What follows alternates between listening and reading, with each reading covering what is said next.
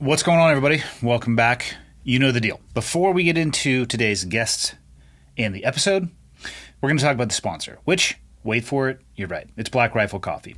If you go to blackriflecoffee.com, the advice that I have said I'm going to give and what I'm going to continue to give is start thinking about the holidays. I think we're 13 weeks away from Christmas. So head on over to blackriflecoffee.com. I have it right in front of me. First thing I'm seeing is Gothic Serpent, which I assume is going to be an ECS blend, Evans coffee subscription. You're going to want to, Gothic Serpent, I believe, was the name of the operation in Mogadishu. It's probably going to be a banger blend of coffee.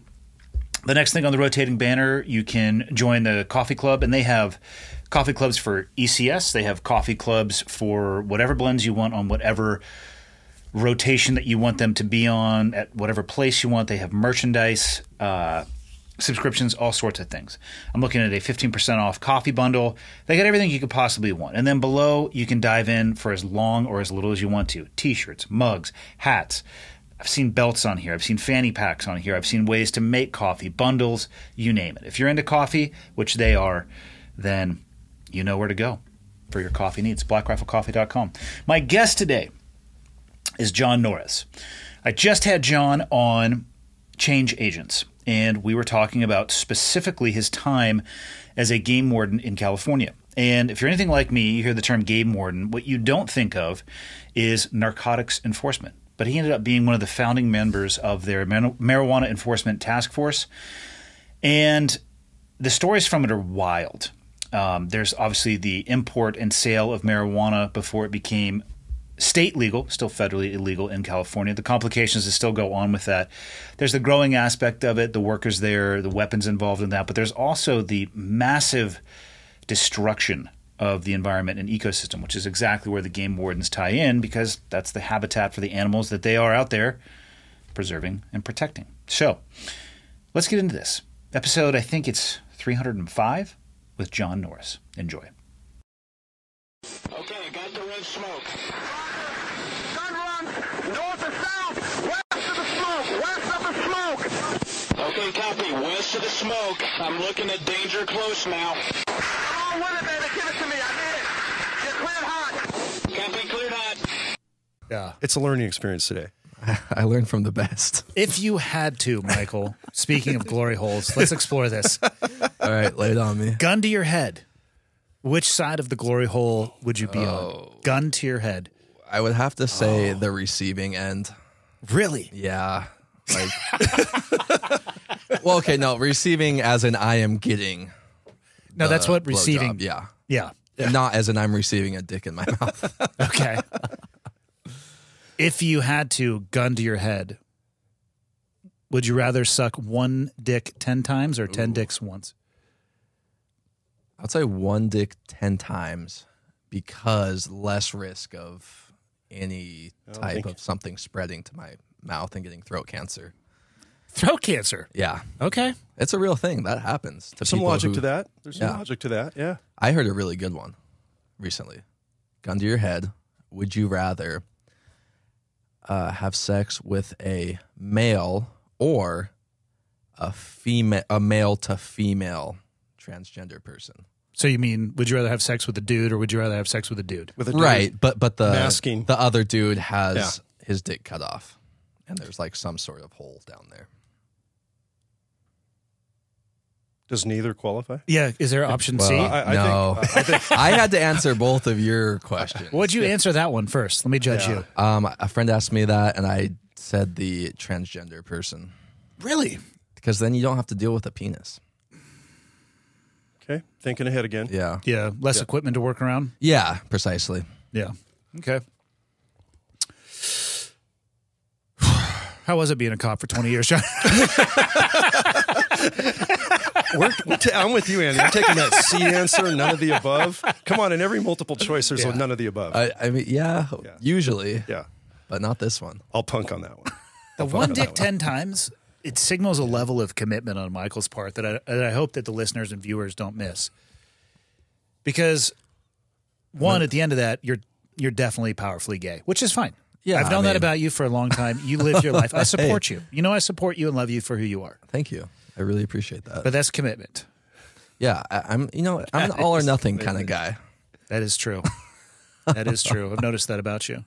So, Jesus. anyways, should we start the podcast? I think we already have. I don't know how the YouTube algorithm is going to treat that opening segment we just did. But Definitely stirred it up, though. I think, and I like also it. think Jumping in. we opened with questions that people can think deeply about, Yeah, very deep questions. right? That, This is- that don't have necessarily right or wrong answers. And that would be good to ask others at like Thanksgiving dinner. Yeah, Make definitely. it provocative. Yeah. Yeah. Well, like why have a boring Thanksgiving dinner when you can throw something like that out? Hey, Uncle Joe, can you pass the potatoes? Also, heard an interesting question. I'd like to go around all 10 Yeah. of us Yeah. tonight. I'll start see with who- you, and we'll go to either shooter's right or shooter's left. Your call, and all of us are going to Work answer through it. Yeah, man. All right, what have you been up to since the last time we talked? Oh, man, brother. It's been close to 3 years. I think it darn Yeah. near. Maybe, Yeah. 2.5, 3 years. It's been nonstop. You know, I think I had retired operationally. That was the end of 2018, and I saw you not long after the first edition of Hidden War came out. So Yeah, late 2019 or early 2020, sometime in there. I think it was early 2020. It was early 2020. That makes sense. Yeah, Yeah. sometime late winter, spring. Yep. And it's just been escalating since. You know, things haven't gotten better on the whole Hidden War front, like we just talked about on Change Agents. Thank you, by the little way, bit. for coming on that. It's so Dude. awesome. Well, it's been great because one, we got to reconnect, which Yeah, that was fantastic. got us talking about you coming back on here, which is awesome. Yeah. But I actually really have been enjoying that. The ability to pick kind of like a key topic and really dive in on an expert for an hour. I like the boundary of the hour or two on that particular podcast. And working with Ironclad has been awesome because They're they fantastic. handle all the back end. Yeah, they do. I get to sit down and be like, so tell me about what you're passionate about. Yeah. For the And the next hour. production is great. Those guys are passionate. You know, working on them with Jack's podcast when I did his show and vice versa. They're fantastic to work with. And thank you for having me on for that topic because people are resonating with it. The views are crazy.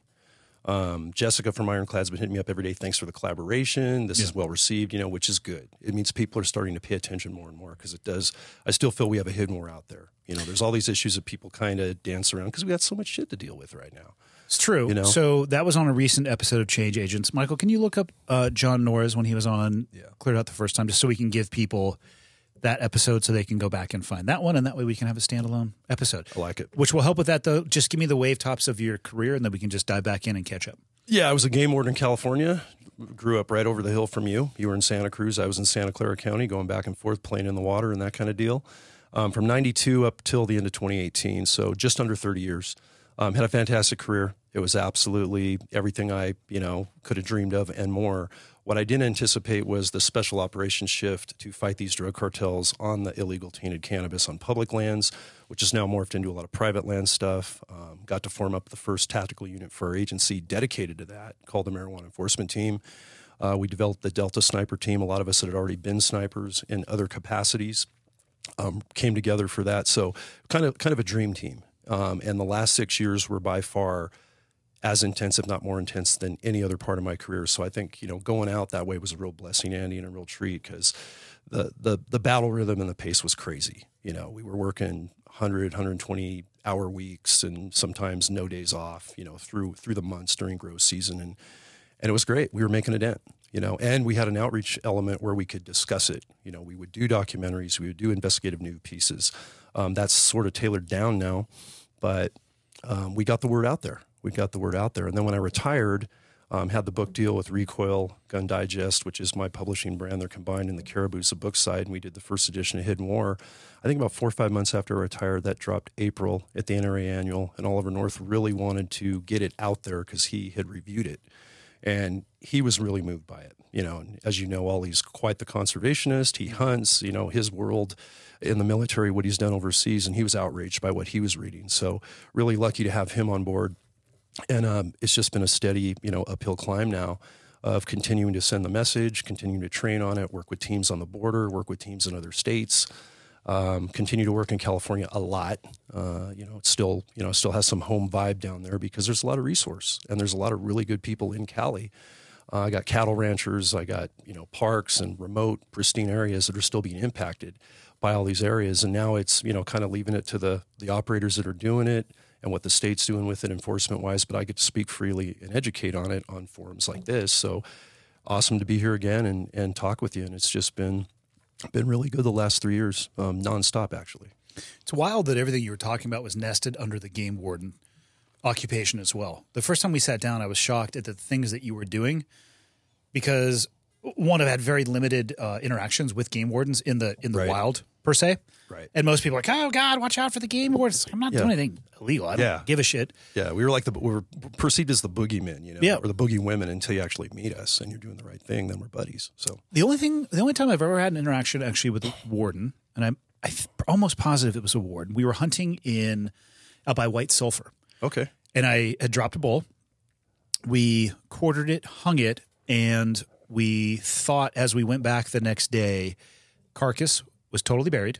And this isn't a non-grizzly area, so we thought we had encountered a grizzly.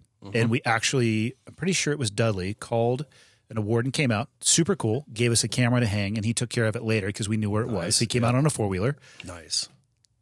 He was asking us about the hunt, like high-fiving on the bull because we had the head was already down and like, hey, can you hang this camera? Because there hasn't been grizzlies here in 100 years. It ended up being a color-phased brown bear. Oh, really? Or, I'm sorry, color-phased black bear. Okay. But yeah, I don't like close interactions with bears. Yeah, And I'm with you. when the carcass was fully buried, and I'm listening to two experienced hunters talking about that's behavior for grizzlies, maybe I'll just pull the old sidearm out and just stand here while you guys get ready to go, and I'm just going to be looking around in this direction. But it was super cool. You hear horror stories, but also I think a lot of those horror stories are because sometimes people are assholes and they hate authority figures of any kind, and they think that wardens are out there to ruin their day as opposed to make sure everybody's following the rules. Yeah, every cop deals with it, and at the end of the day, game wardens are law enforcement. We're sworn to do everything, and city police, county sheriffs, the penal code, we're trained in all of that. We just want to emphasize the wildlife stuff and the conservation laws and the environmental protection laws. But through COVID, since we last talked, you've seen the game warden morph even more into kind of being a general tradesman in law enforcement. We all got sucked into, in some states, crowd control with civil unrest, medical contingencies at hospitals, backcountry patrol after COVID really, really got hot and heavy shortly after our last meeting, on the first show. What episode was that, Michael? 97. There you go. Wow. Damn, that was a while ago. Damn, bud. Yeah, Yep. Here we are. Long time.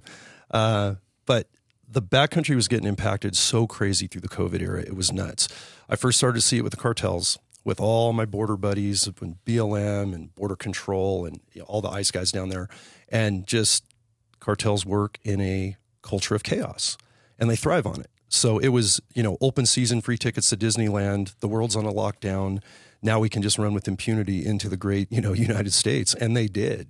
And I remember calling up and talking to the team leader that replaced me, all the operators, that I'm still in contact with from our team. And they're like, John, this is crazy. It's like 2013 during our pilot program. It is off the hook because they couldn't scout. They couldn't do raids. Nobody knew what the exposure issues were yet with COVID-19. So federally and state, we all got on these lockdowns to stay put and not do raids. So all these Met guys were scouting all their areas by themselves, finding grows, finding cartels in operation, and going, all right, let me go. I got my dog, let me go. And it took months to get back in it. So the cartels knew. They played to the condition of the world.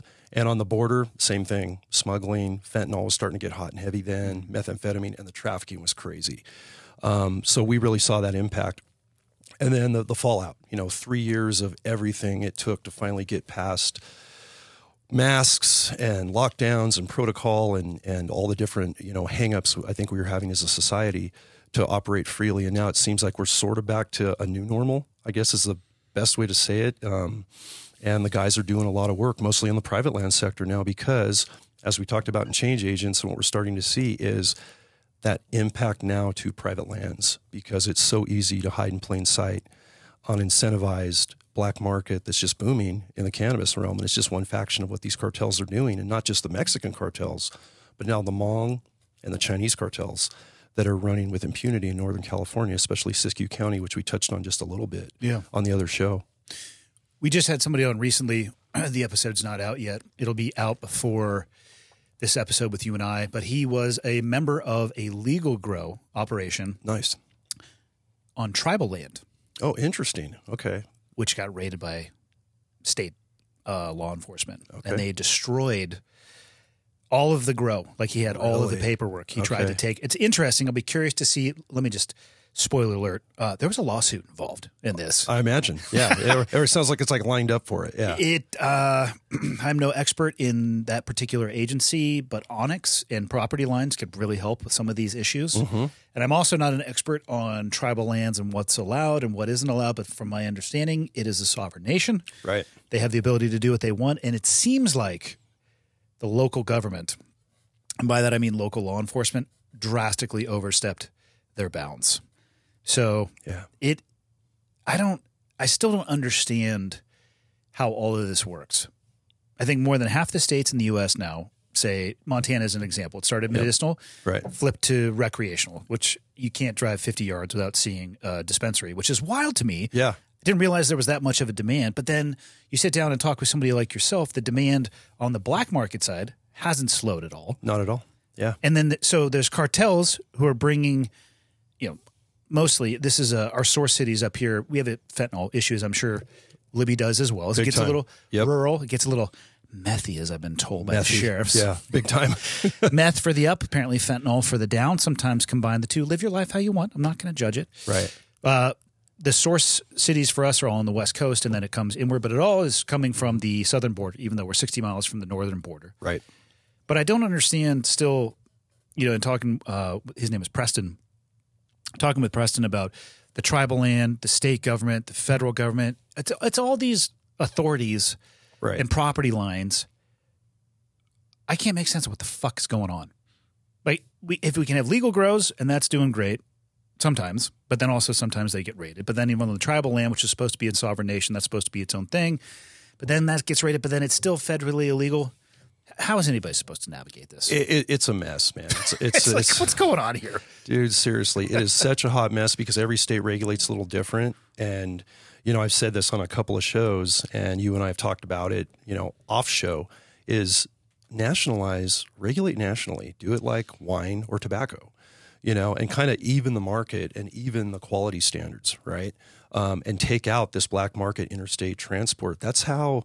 Do you think that would work if they nationally legalized?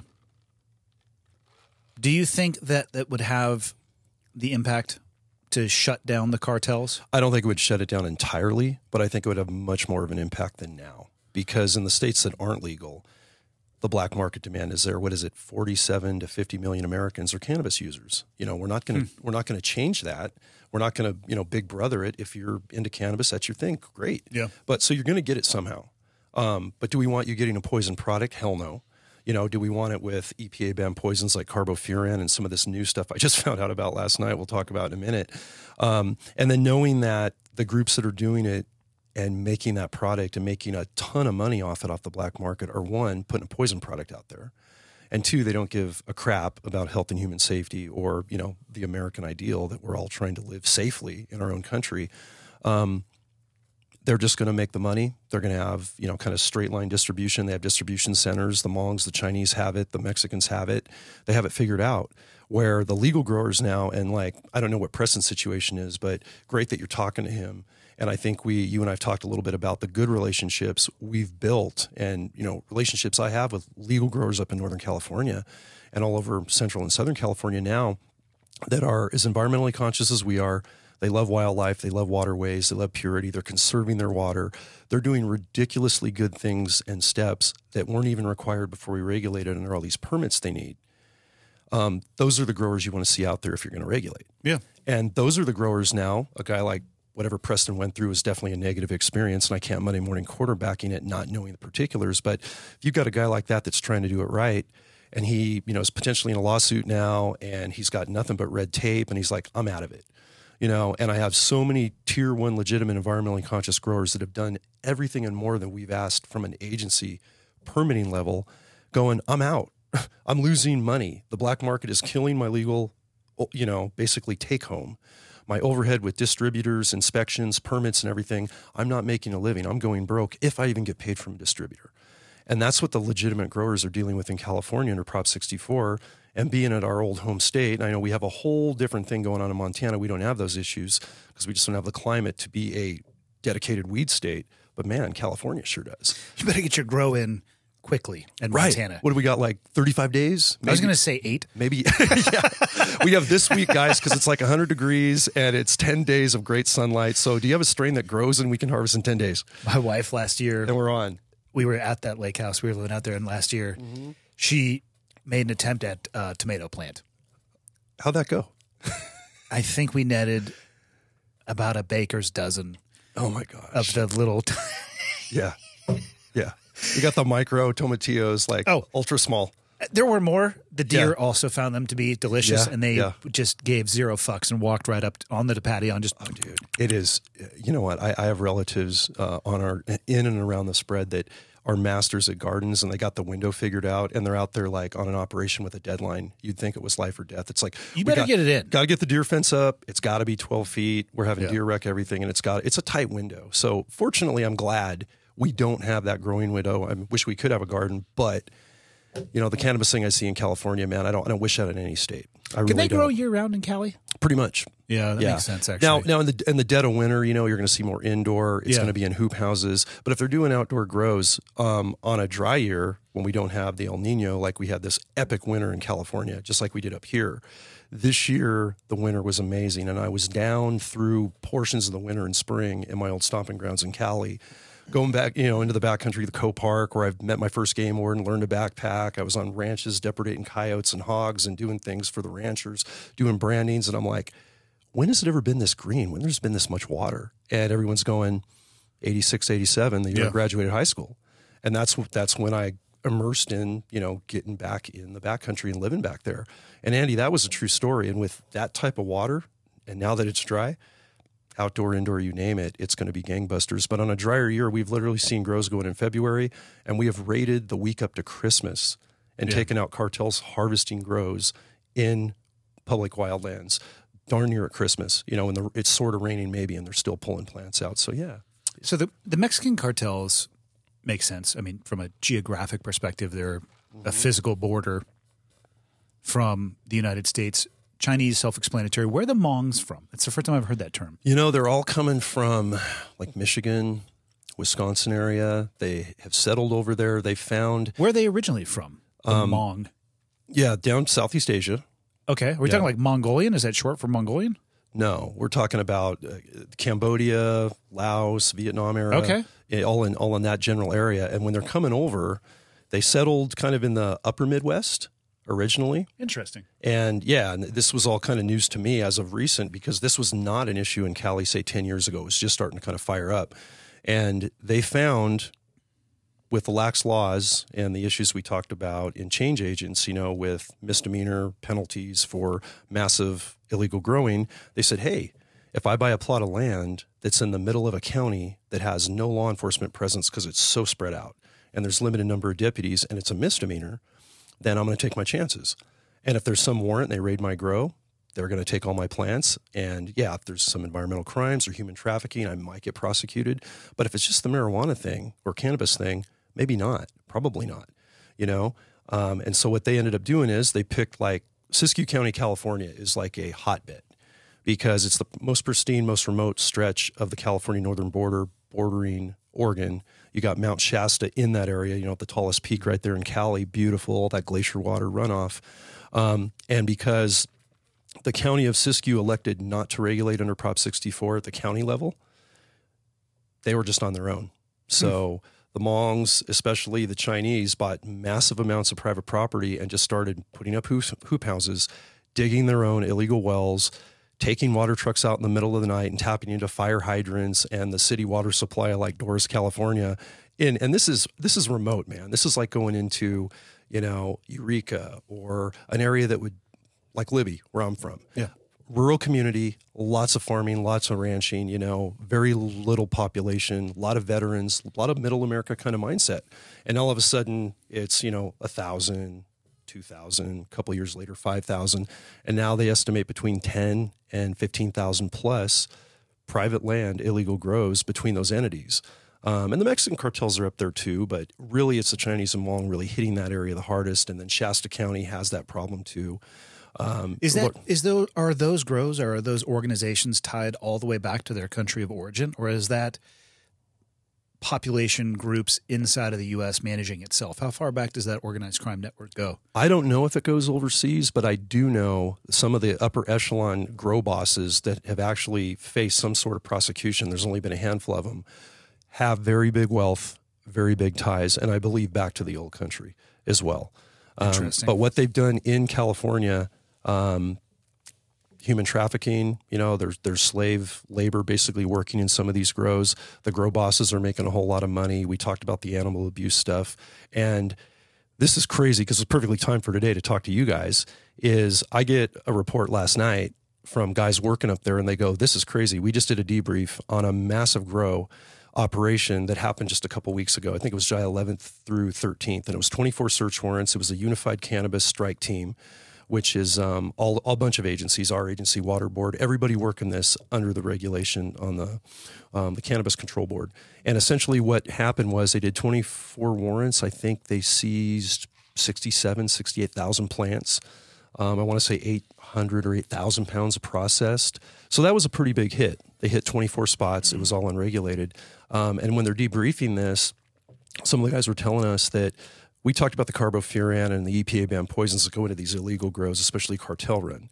That's nasty stuff. And to put it in perspective for our listeners, carbofuran is a nerve agent. It's an anticoagulant. It's banned in the U.S. for general use. It's a felony to use or possess it.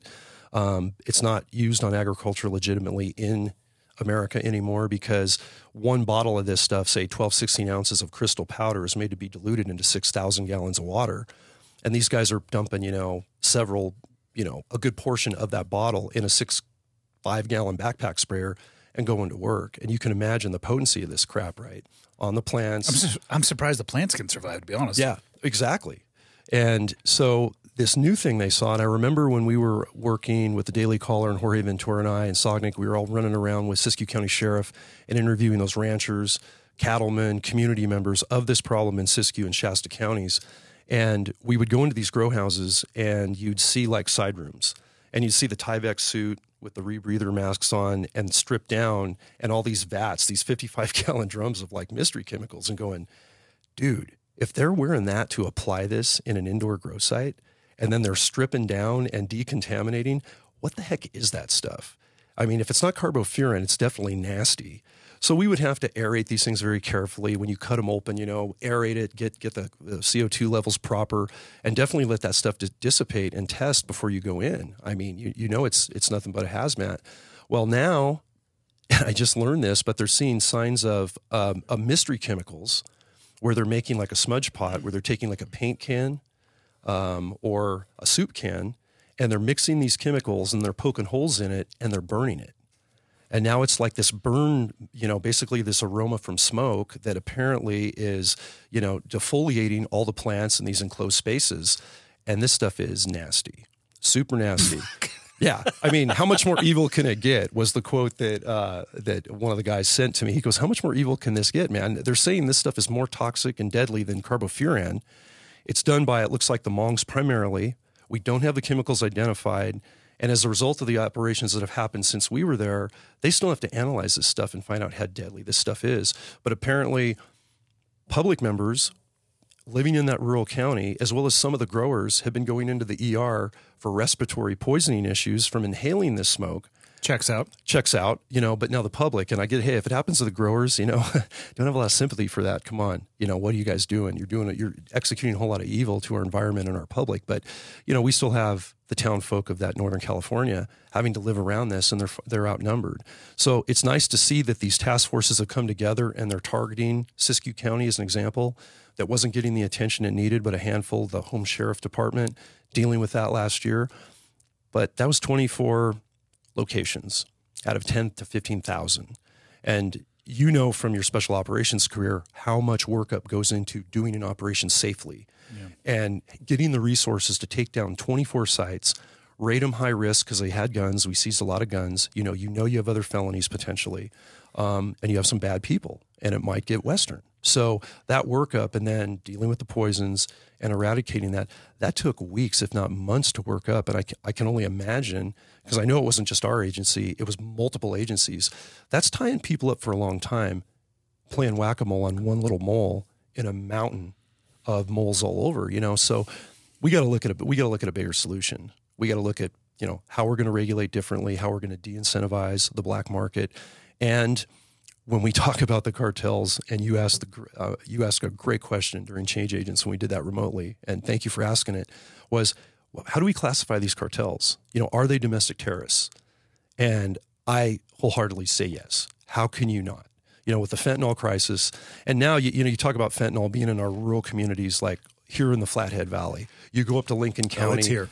Oh, we have it. Yeah, I all hear the about cop it cars here are just decked out with Narcan. Yeah, you have to be, right? And officers' exposure issues and all of it. But I'm even seeing it, I go back to the Silicon Valley and I talk to people in the Silicon Valley that I went to college with, or relatives or friends, affluent areas, and, they got high school seniors that are good students. They're, not abusing drugs, and they're athletes, and they need a painkiller for a slightly, aggravated meniscus or something, or a shoulder injury. And they get a fentanyl pill given to them by a friend that looks like a prescription opioid. And they go in to do their homework in their bedroom, and mom's knocking on the door the next morning, and they're not waking up. And that's happened to several friends and family members' friends, no one directly attached to me, but attached enough to make it personal. And how do we combat that? I mean, do we have to buy or issue home test kits for that stuff? I was having this conversation with a friend. That's a good question. Well, I was having this conversation with a friend about parenting not too long ago. And for parents, do you have any kids? No kids. You fucking lucky, man. They're the best. I love them to death sometimes. Emphasis on sometimes. If any parent out there is going to lie to themselves and think that your kids are not going to be exposed to drugs, alcohol, and sex, the best you can hope for. Happen. Well, the best you can hope for is that not all three at the same time. Right. There's at that. least make the best decisions you can. Minimize the risk at once. So I remember growing up in Santa Cruz, weed was everywhere. Yeah. As I think it has been since the inception of Santa Cruz. Absolutely. I don't remember ever seeing powdered substances of any kind. But again, this could also be the people that in my social circle, it wasn't their jam. Maybe it was in my high school. I personally don't remember it. Talking to my kids now, even in the Flathead Valley. Yeah. Acid's available. Molly is available. Cocaine.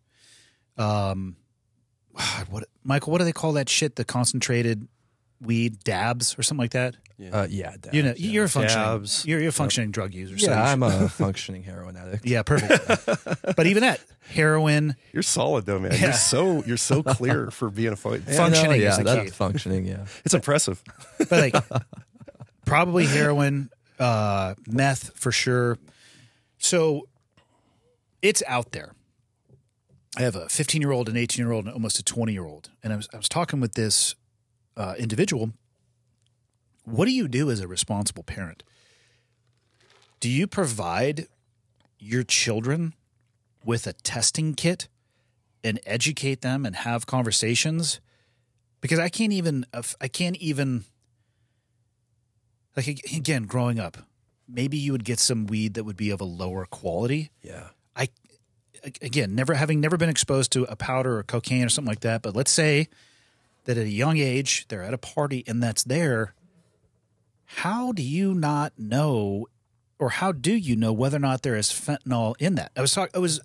Then my brother-in-law, San Diego City firefighter, the number of stories that he has of responding to calls where people are unconscious, right, Narcan them, they come back and their response is, oh, we were just we just thought we were using cocaine. And again, it's like, live your life however you want to. If you're a consenting adult and you want to spend your days hitting nose beers, like, go ahead. I don't give a shit. I don't give a shit what you do. Yeah. My point is, they weren't trying to do fentanyl. Right. So they thought they were getting one thing, but they didn't know. And that's the thing right there. The call that he was telling me about, there was an unresponsive person, and he happened to send one of the firefighters to just kind of do a sweep in the actual structure. They found another person passed out in the bathroom that the original caller didn't even know was. face down, all from the same thing. So Yeah. let's say you have a 17-year-old that for whatever reason wants to try cocaine. How do you as a parent help prepare them for the fact that it might be laced with something where, not that I would want them to do cocaine, but I certainly want them to do cocaine laced with fentanyl. I don't know the right answer to it. It's a good question, man, and it's a hard answer, but I think you kind of hit it on the head. Test kits may be a solution just with that open education.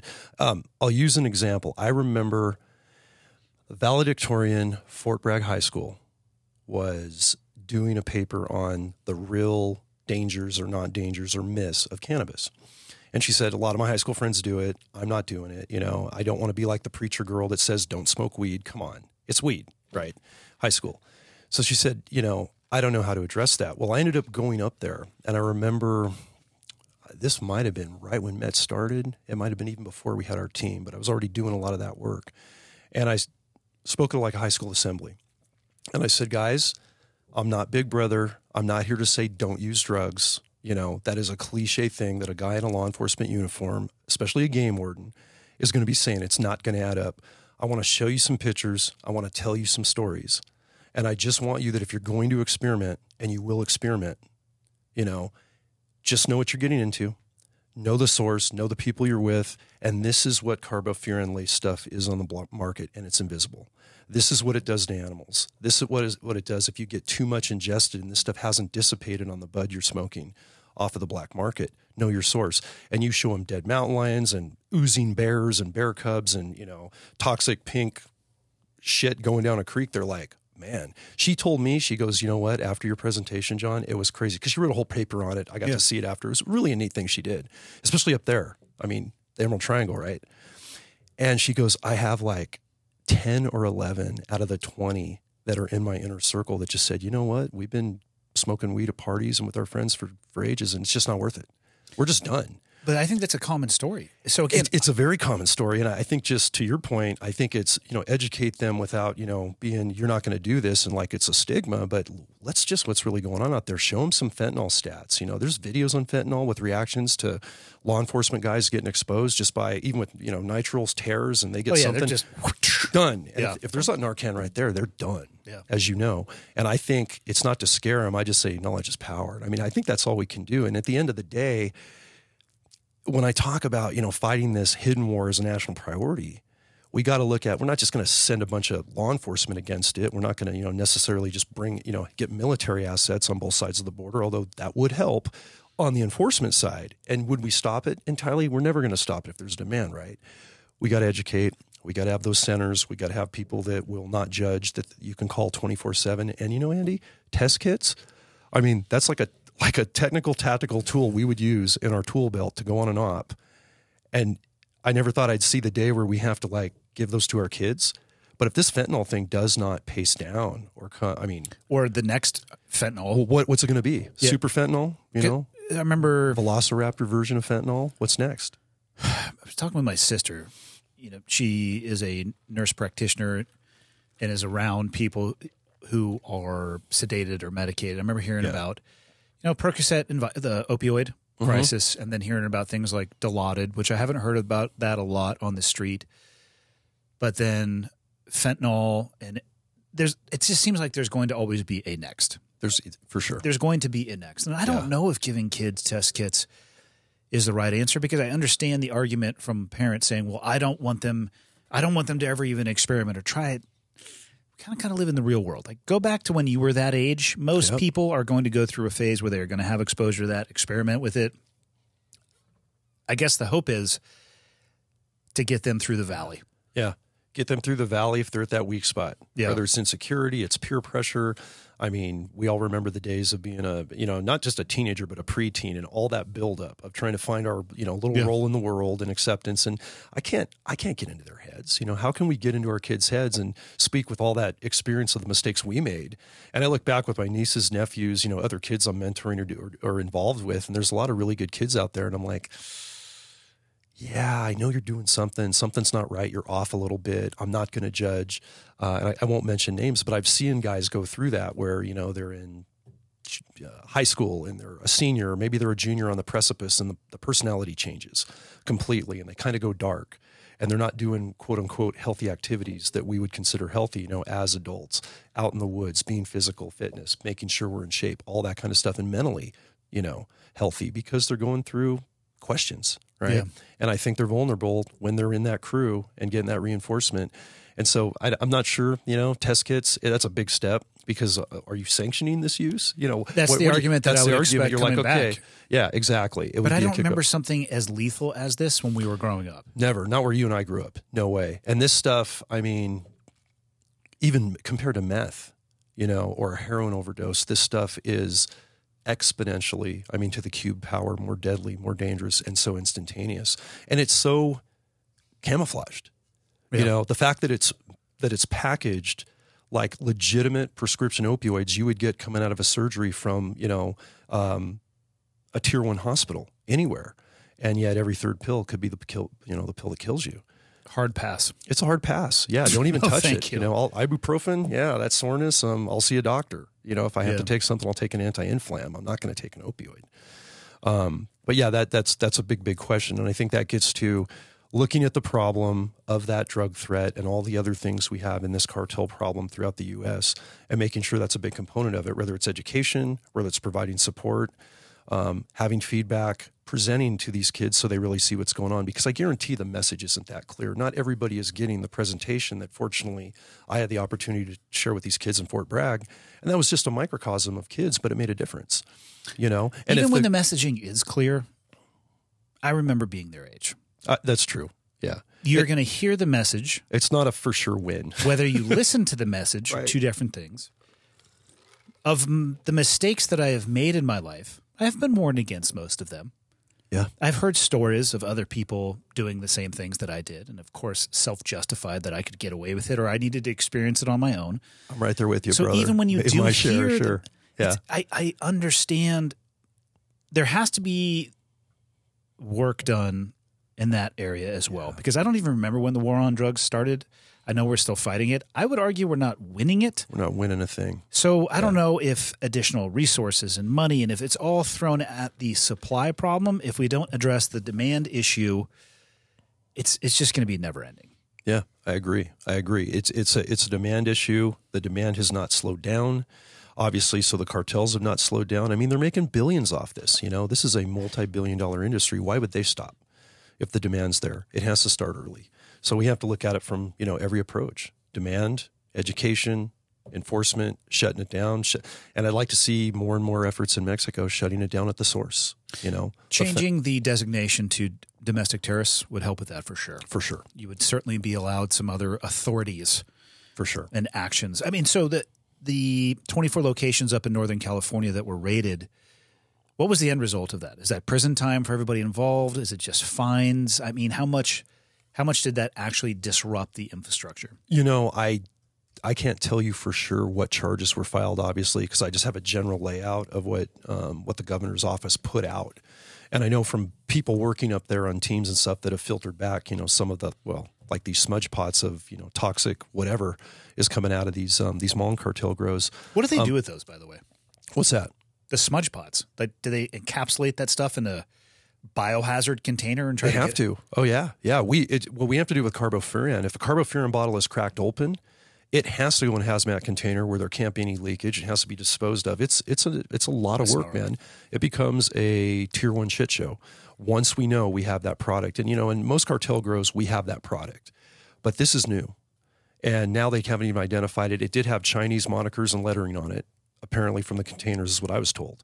Now they're in the analysis process because they literally just discovered this from what I can tell within the last month. So once they figure that out, that's going to go into what type of protocol. I would guess when it's just in a sedate form where it's a crystalline, a liquid, or whatever it is, how it's packaged, standard hazmat protocol will work. But if you go into a grow site and this stuff is on fire and it's burning in a pot, and you're anywhere near that. No. Hard pass. Hard pass. That's a nerve. That's a poison gas. That's like a bioweapon, right? I wonder how they're getting it to the U.S. Yeah. Well, we do know that from the fentanyl side, the Chinese are providing all the precursor chemicals, and they're getting it right to Mexico, to ports, to go into the dirty labs that the Mexican president says we don't have fentanyl produced by cartels in our country.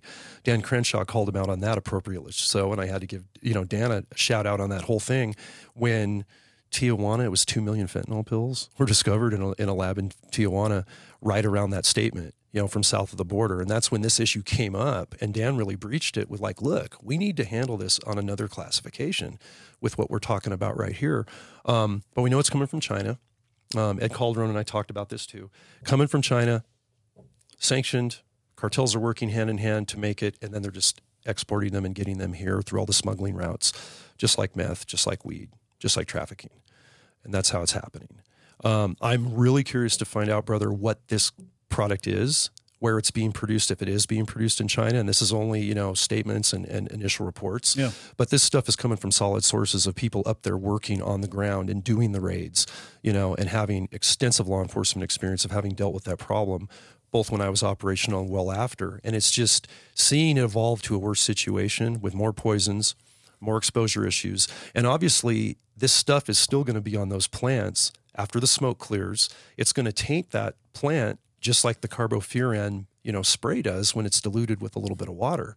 So imagine ingesting that now, knowing how bad it can be, but it's invisible because it's a smoke getting into the flour, right, or into the water. So that's what freaked me out. And that's, a continued level of evil to make money, knowing that you're going to be 4,000 steps removed from that kid that ingests that poison and dies or develops massive respiratory problems that affect their life if it's not fatal and all those things. So I will stay in touch with you on that and give you that information as soon as I hear more. But that was an eye-opener, Demand.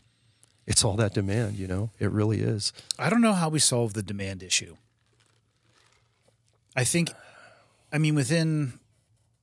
Within 10 years, I'd be shocked if it wasn't state legal in all 50. Right.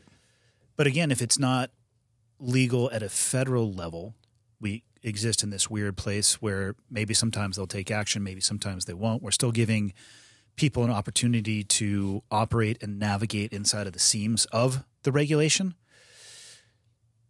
Yeah, I don't know if we can ever solve the demand side. I don't know that we can. And you made a really good point right now when you talk about every state doing their own thing versus a national standard.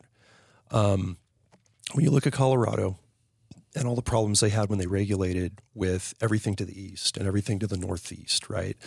Of just that interstate transport of legal weed on the black market and then the legal underground market becoming a big part of that problem, it didn't work. It didn't stop it. That weed that's supposed to stay in Colorado left. We all know black market weed on a massive scale is leaving California, and California's a regulated state. Yeah. So much so that regulated Northern California farmers are going, hey, man, with these permit costs, and we're down to $400, $500 a pound, and that might be a generous statement where the mongs... A pound? Yeah. That's a shit ton of weed. Yeah. Yeah, but it's down low. I mean, this tier 1 weed used to be $3,000, $4,000 a pound. Yeah. But the cartels are getting their money. They're getting several thousand or more a pound through their distribution centers. And because they're exporting it out of state. Exactly. They're exporting it out of state. They got distribution on the black market. They got all those runners filtered out in all 50. And so what do you have? You don't have permit fees. They're not on the radar. They're not paying taxes. It's still a cash business. So that needs to be restructured, and I'm preaching to the choir on that. And I've been pushing that for 5 years. I mean, we knew in the last chapter of Hidden More, version 1 said 2 years of Prop 64 and what's not working at this point. And now we're 5 years past it, 6 years now. And what I saw in Siskiyou County and what I've been seeing firsthand is just the message has to get out. If you're going to regulate, you got to regulate right, state by state. And I don't believe you can ever water down this stuff when it's illegal, when it's got poisons on it in public or private land to anything less than a felony because of the environmental impacts and the toxic impacts to consumers. But that's not how you sell weed regulation. You don't make it a felony because it's only weed. And it's a mindset. What do you think the hang-up is at the national level? What do you think would be the hardest hurdle to get over to just federally make it legal, put it into a structure where – because, again, if my choice is people, young people to old people, make whatever choice you want. As long as you're a consenting adult, that's generally what I fall back to. If the choice is you're getting a product from unknown origin, an unknown quality, and unknown risk, or you are getting a product from a known origin, known quality, tested with less risk being in air quotes, of course I'm going to go for the latter, for regulated. Why do you think at a federal level that is so hard to get across the hurdle? I think there's still, just a conservative viewpoint on cannabis in enough areas, and also the scheduling under the DEA scheduling code. It's got to come off that Schedule 1, right? It's idiotic that it's on Schedule 1. I have no idea why it is. I mean, you want to talk about an over-the-counter drug that is dangerous? How about alcohol? Exactly. And look, it's regulated by BATF, and look how it's regulated. It's schedule whatever what is alcohol even on a schedule? I don't even know. It's 5 o'clock somewhere. It's on somebody's schedule. We're getting close. But I'm saying, if you look at some of these, I have a bunch of friends who have gone down for psychedelic treatment as well. And again, psychedelics have never been my thing. Never tried mushrooms, never tried ayahuasca, ibogaine, the DMT, all of those things. There are studies going on for safe, efficacious use, therapeutic use for these things.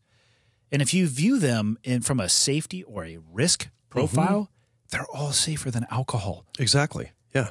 But there's this huge hang up about actually legalizing that, again, regulating those things. But you could go out and buy a 6-pack of whiskey if you want to and get as blasted in the safety of your own home. And start destroying lives. Yeah. Like instantly. Yeah. It's a true story. I don't know, especially this is an organic plant from the ground. It's not a fabricated, it's not an engineered plant, cannabis. And, I don't think it really matters where you sit on the cannabis spectrum. User, non-user, we've talked a little bit about this before. But at the bottom line is, what is having it scheduled doing to the country right now? What is it doing to this embedded presence of transnational criminal organizations for the moniker, i.e. cartels, and giving them a free pass to exploit us? I mean, it'd be hard to justify on just a pros cons. It makes no sense. Piece of paper. Yeah, it does. It makes no sense. It's us, I think, as a country being hard to convince to change. If anything, I mean, change really does freak a lot of people out. I noticed this in 30 years in my agency, and when we started focusing on cannabis enforcement and a tactical unit for that, what? No, we're game wardens, man. That's not what we do. We check hunting licenses, we tag, check your tag, and we teach hunter ed, and we go check fishermen and blah, blah, blah. Yeah, I know. And we do that really well, and we need to do that. But you know what? There's a new enemy in town that's doing that damage, and they're doing it on steroids at exponential levels. So we're just supposed to say, yeah, I'm not real comfortable doing that because that's the old school thing I was born to do. It's just adaptive to change, and being open to it. And, sometimes we have to go kicking and screaming.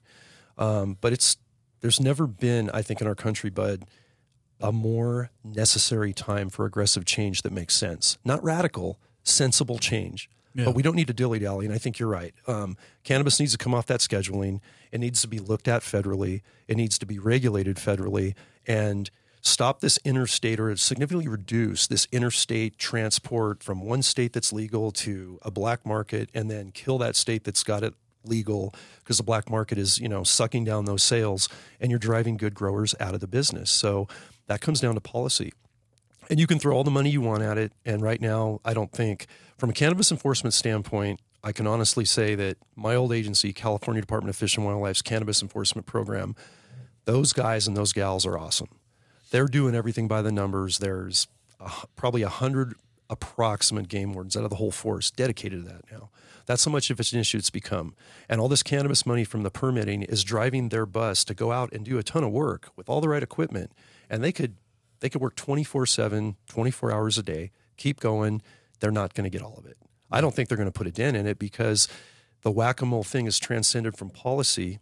And I don't care how many operators we put at this thing. We got a bad policy that's incentivizing it. We're going to get outproduced because of the demand. Yeah. So the demand is an issue, and how we regulate it is an issue. And I think those two things, if that changed, even just on the policy standpoint, demand's going to be hard to change, because we as Americans, we like our comfort. We as humans, don't like to feel pain or anxiety or depression or anything else. And all of these substances are getting people by, maybe not in a healthy way, but they're definitely getting people by.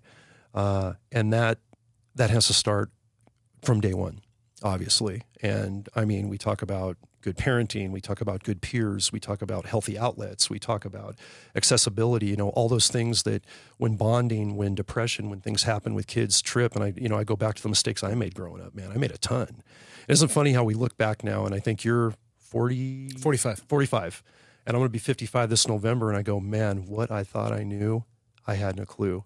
I was that motivated, had it figured out. I'm going to college, or I'm going into law enforcement or military. I'm going to do something. I'm going to give back. I'm not going to do drugs. I never did cannabis or any of that. You know, didn't do any of it. You know, drank a little bit.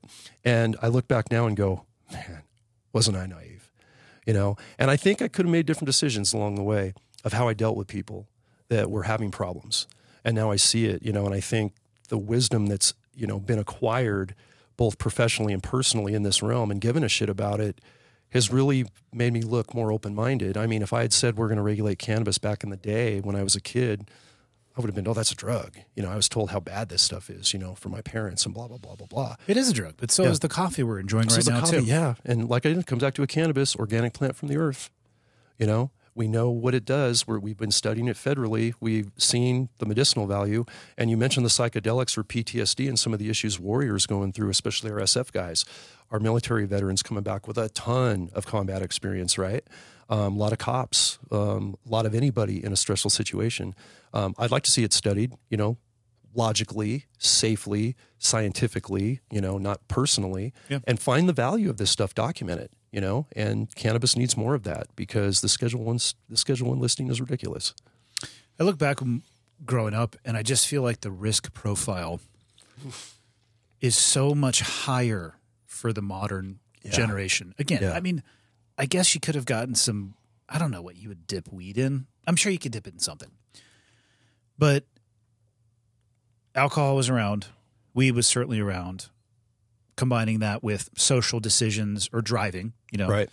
All of those, and those exist for my children as well, but they are just exposed to things that I think that the risk profile is so much higher. And then also the pressure that they have now by willingly engaging in connecting with people all over the world via social media. Exactly. There's a tie in there somewhere. I am not an expert by any stretch on statistics in general or suicide or societal issues. But the number of children that between just talking to my own children that made the choice to end their life at an age before their life had even really begun. Right. And I to a degree, I think I can understand.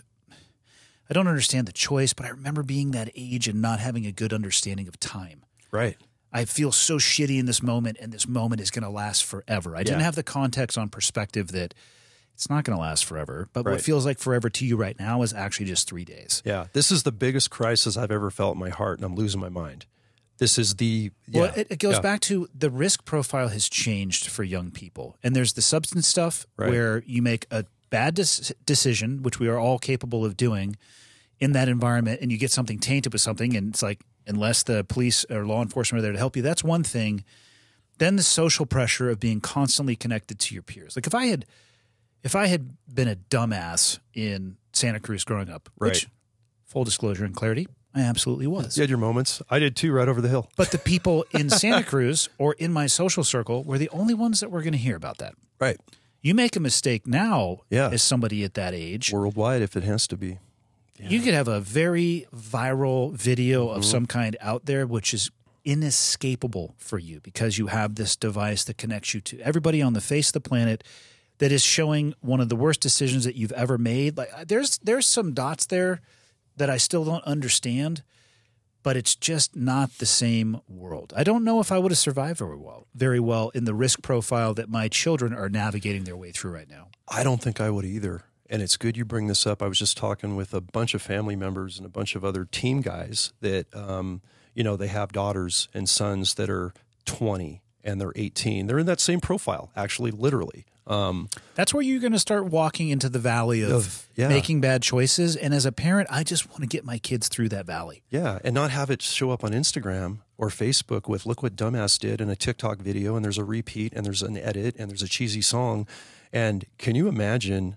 I mean, I feel like I was a pretty, well, with the knowledge I had, being a naive as heck, but I I was pretty stable where I wanted to be, and I was surrounded by good activities. But if one bad thing had gone sideways on social media, that scathing, that self-consciousness and everything else, and the bullying going on, and I've seen the effects with nieces and nephews and grandkids and kids of friends, it's inescapable. It's inescapable, horrible. and it's there forever.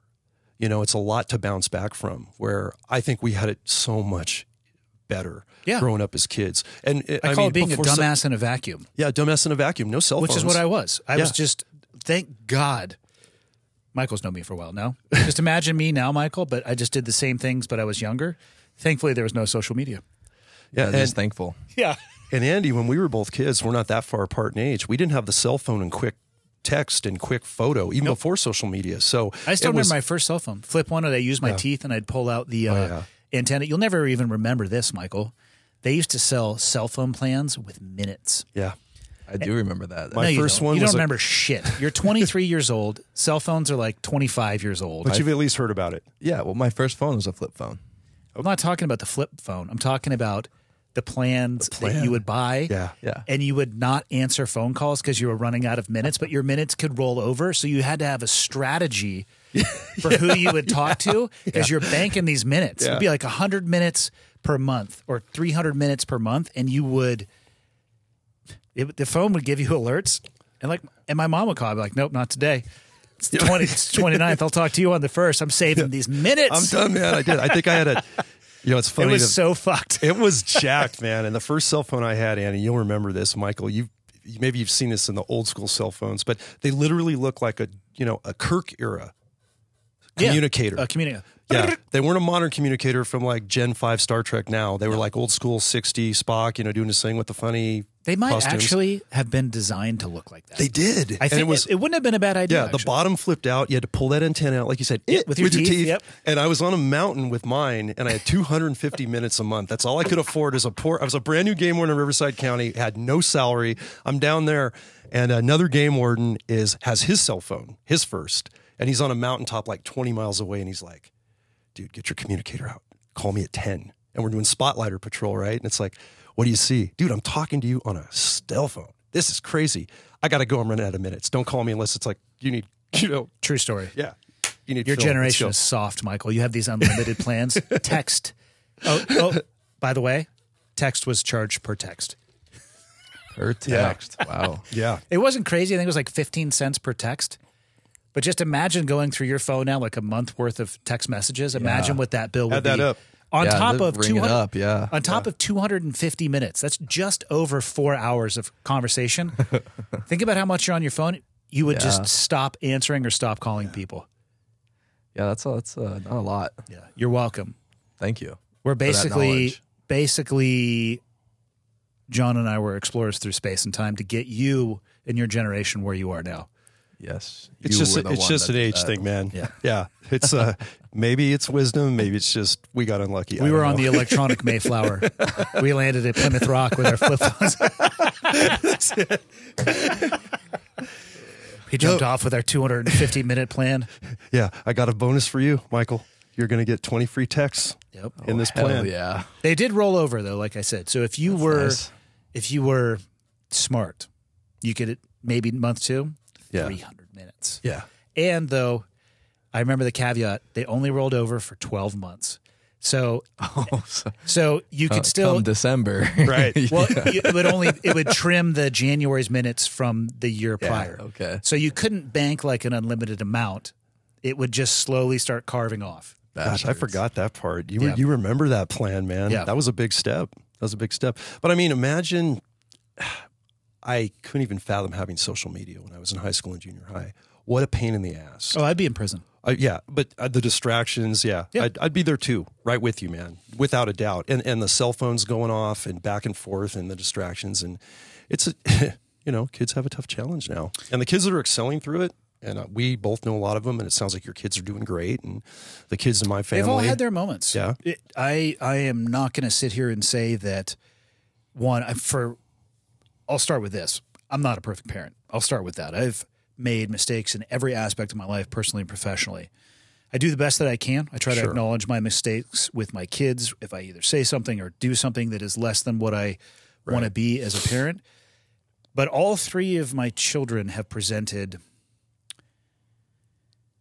I think, the valley that they go through of finding out who they are, exploring on their own. And the hope of that is they come out of that a more well-developed human being that's going to navigate and integrate into society. And I don't know how long that valley is, and it changes, but I think a lot of the temptations are very similar, but it has expressed itself differently with all of my kids. So there's not one, just do this and your kids are going to be fine. Bullshit. Yeah, forget that. So my kids they are all finding their own way, but if I had to map it out, holy shit, John, it would look different for each of them. And my daughter, I would say, is still in the earliest part of that valley. My 18-year-old son, I swear he's trapped in, would you agree, Michael? Tyler's trapped in a 40-year-old's body. Yes, he's actually very mature for his age. He is. Yeah. In some ways. I cannot get that motherfucker to not put his towel on the floor, though, after he takes a shower. There's just a couple things that he's so smart and so oh my God. Focused intellectually, that little bastard he'll say some things that shock me. Wow. And then there's 4 toilet paper rolls on the floor of his bathroom at any given time. There's just enough kid to keep him a kid. You're like, okay, you are a kid still. Yeah. Man, that's... And my 20-year-old had his own path as well. It's just the risk profile. Again, going back to social media and even the devices, the access is so much closer. I've had very honest conversations about my kids and what they can get access to on, we'll use Snapchat. Sure. Straight up drug dealers. Yeah. Meet you here. Yep. And you actually know where they are because you can see their little icon. Yeah. Whatever you want, whenever you want it. Yeah. I think I knew a guy in high school that sold weed. Yeah. I knew 2. And I knew his home phone number. Yeah. So if he wasn't there, I don't know what the hell you do. You just, I guess, wait. Yeah. But now with the chat, boom. Chat, boom, and it disappears and you can follow and just connect. And, in talking with my kids, you pull up in a car next to another car with somebody you don't really know, and you can get whatever you want, and you don't really know where it comes from. And that's, again, risk profile through the fucking roof. It is, man. From when we were kids, it's scary as fuck. It just is. And, just with the family members, the nieces, nephews that I have in my family, you have your kids, and my teammates have kids, and just hosted, recently retired teammate and his 3 girls and his wife, up here in Montana with the girls for the first time. And, I was holding his oldest when she was 2 weeks old, and seeing her as a young adult now, 2021, going to college and seeing the social media in a positive way. I mean, they're really, really good kids. He's gotten really lucky. They've done a good job. Just everything's working out well so far, but it's crazy to see how they see the world now compared to how you and I did. I mean, I remember when we were learning the ways of the woods, or if you were, surfing or whatever you were doing in the ocean or whatever I was doing inland, it was a core group of people that you really connected with honestly and openly. You learned viscerally with cold weather, cold water, late nights. You're talking about connection through actual experience, though? Exactly. Not connection through a device. Through a device. Yeah, exactly. Real visceral experience. And my optic on the world at that time was limited by what I could physically see. I didn't really, obviously there was TV. Yeah. I remember I did a computer class when I was a senior in high school and was on in 96. I was on the internet for the first time. Mm-hmm. I was looking at titties. I'm going to be honest with you. That's what I was doing in my computer class. We were looking at titties. I think we all found those when that first happened. What is a dude going to do with the internet at the age of 18? Tits. Yeah. For all the parents out there. Just Michael's shaking his head over there. For him, it would probably be more like shaft and balls, but whatever. Michael, I love you for who you are. Screenshot. Get off the internet. Screenshot. But other than that, my exposure to the world was super limited. Yeah. I was the same way. It's not the same anymore. It's not. It's, I can't say that I would fully understand it because we're not in our kids' heads, but the risk factor that you're talking about, Andy, is spot on. And it just, as parents, as uncles, as grandparents, as mentors, as friends, we got to step up a little bit. We have to get in their heads a little bit as much as we can, I think, and realize, okay, this is a different game. How am I going to control this without being an ass about it and pushing them away into that other area? Like the Snapchat thing you mentioned for a drug dealer and how easy it is to get these substances. And there's 10 plus given cool drugs running around any school, Flathead Valley, Libby, back in Silicon Valley when I frequent there. That's frightening. I had him show me, Yeah. and it's startling. Yeah. I'll bet. And I'm glad that I have the relationship with them that I do, that they felt comfortable sharing that. Yeah. And I don't, under any pretenses, think that it's preventing them from exploring that, because Right. they have to walk through the valley. I'm just glad that I have an open enough dialogue with my kids on that topic that we can talk about it. That's huge. It's a tough balance. Yeah. I know people whose theory is, I'm going to wrap my kids in bubble wrap and keep them from the world, and they're never going to be exposed to this stuff. And I just am here to tell you from my own personal experience, good luck with that. It's not possible. It's not possible. I think, and again, I'm not an expert, and I have fucked up every aspect of parenting. I think the best path is preparation and education. Yeah. And open communication. To the on best every of your level. ability. They're Yeah. not going to share with you everything. I had a great relationship with my parents. I didn't share with them everything. It shouldn't be the expectation that they do. Yeah. They need the room to discover who they are. Right. Like, the challenge as a parent for me has been, how can I be there and help them invisibly, maybe to put up some boundaries, which I recognize my parents did for me now, years later. I'm like, oh, I see it now. so you did know what I was up to. My dad just laughs. Yeah. Yeah, we knew what you were up to. Yeah. We put safety parameters in place, but I had to find my own way. Yeah.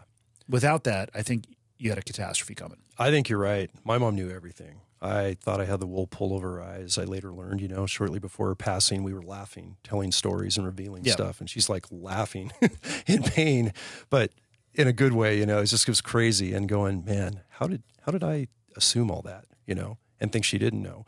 And Because we were idiots. we were idiots. Yeah. We had it all figured out, and we had nothing figured out. And what I realized is how much stress they must have had just holding their breath going, It's horrendous. I can't get through that thick damn head of yours, dude. So It's horrible. I'm going to do what I do. I'm going to say what I say. I'm going to be here for that, oh crap moment. And I'm just going to let you go down that path. And, in retrospect, I go, damn, I wish I had shared a little more. But hey, we learn. One of the hardest mistakes things. made. One of the hardest things. Mistakes made. Oh, for sure. Yeah, You big put me, time. I'm the captain of the mistakes club. One of the hardest things is recognizing an impending mistake with one of your kids Yeah. and letting them make it. Ooh, It's a bastard. yeah, the hardest learning lesson ever. You can see it Yeah. because they think they're Jason and Jason Bourne and Juliet Bourne. Or what would be a good name for a female Jason Bourne, Michael?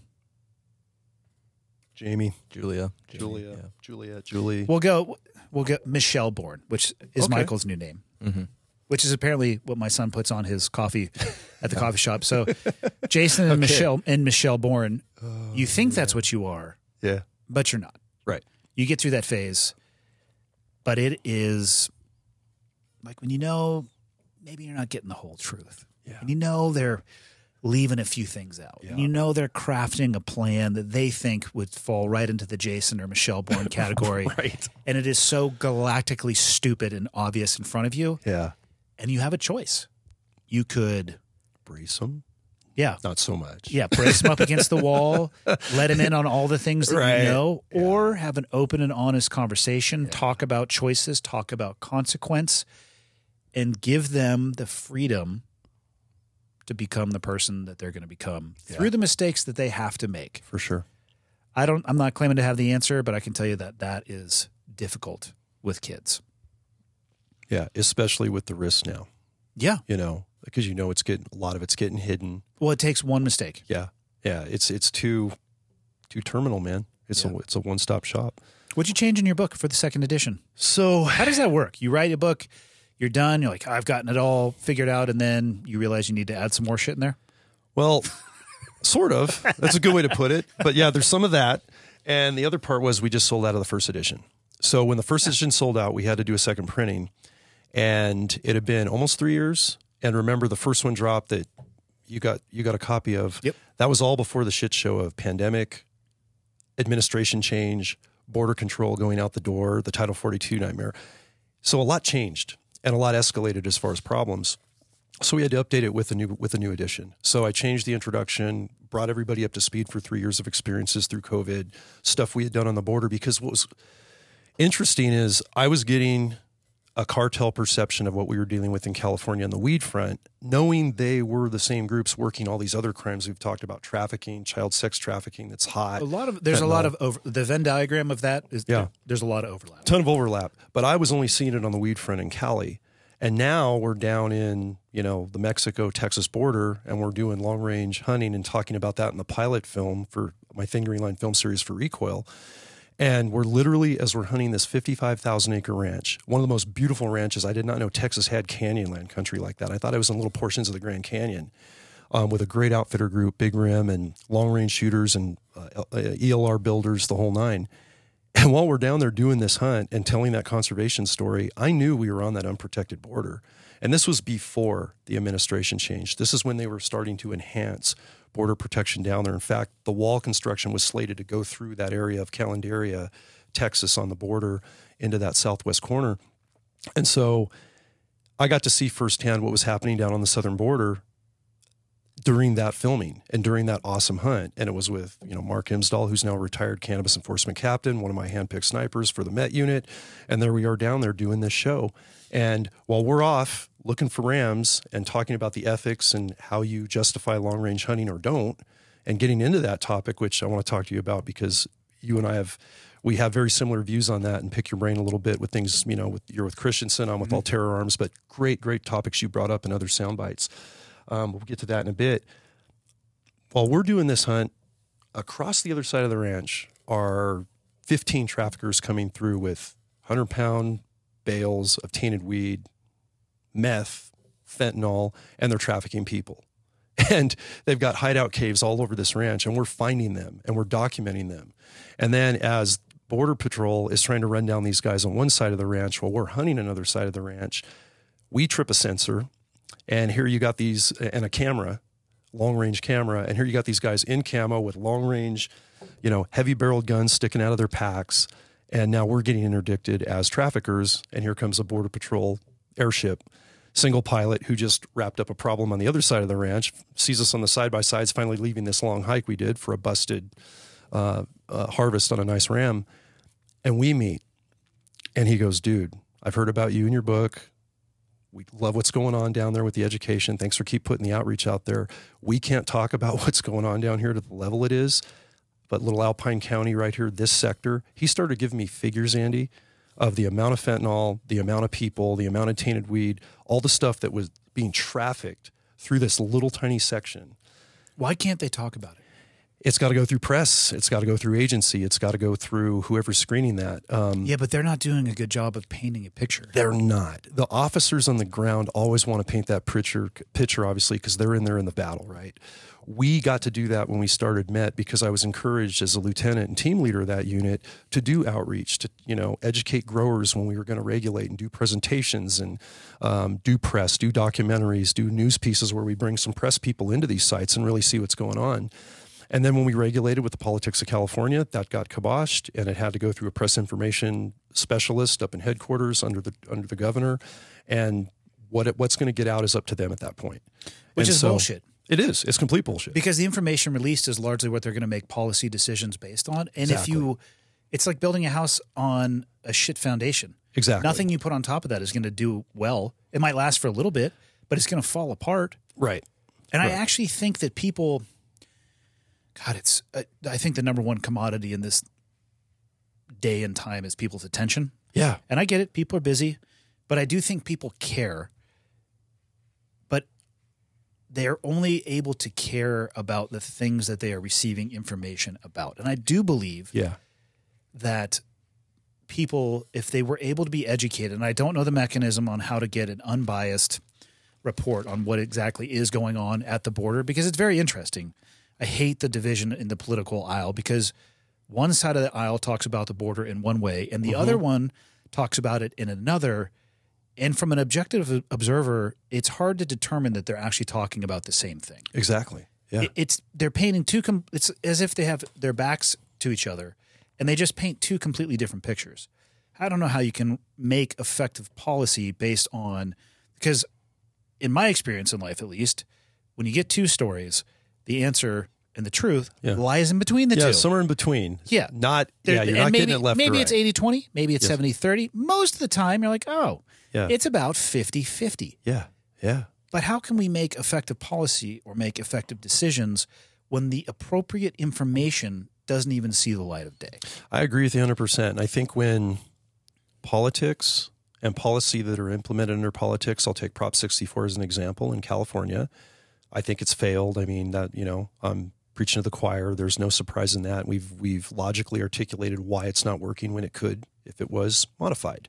But when that becomes the goal now, and now you have to justify that policy, you're not going to want to see the truth necessarily of what's really coming across the border. You're not going to want to know about sarin gas and, dogs being abused and barbed wire across their genitalias of these, leftover guard dogs left in a grow that were abandoned and tortured because they weren't guarding the grow effectively.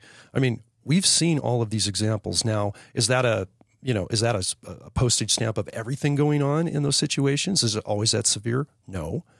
But it's going on enough to know nobody wants that in the country. Nobody wants it on either side of the border. So, well, the single data point is relevant to the degree that it's a single data point. But when you start putting trends together, now we can make more informed decisions. Because Exactly. you're going to have flyers on both sides. You're going to have always. You're going to have an Right. edge case on both sides. Yeah. If you can start to tabulate and lay that data out, though, hey, here's the trend. Yeah. Over a week, over a month, over a year, over a decade, we need to make a course correction. Yeah. We have to take politics out of the realm of decision making. Good luck with that. Yeah, it's never Do you going to have happen. a strategy for that? Because I haven't figured that one out. I have not figured it out. And that's kind of a rhetorical statement, God. right? But to your point, no, that's the problem. And when we start guiding it by those decisions, or we start guiding it by votes or whatever we think we need, public safety and environmental purity are going to suffer. I mean, it's just cause and effect. And we're seeing that from direct results of what's happening on the ground. So, and I don't sit hard left, hard right on anything with border control, with cannabis regulation, any of these things. You know me enough to know, and I know you're very open-minded about it, and we're very like-minded. And I like having these discussions with you because of that. But I'm all about, look, man, if it's going to pollute the environment and it's going to hurt the public, not just American public, but it's going to hurt the Mexican public on the south side of the border or anywhere else, it's probably something we should manipulate and change, because we're trending in a wrong direction. That's a good way to say it. We're trending, let's trend in the right direction.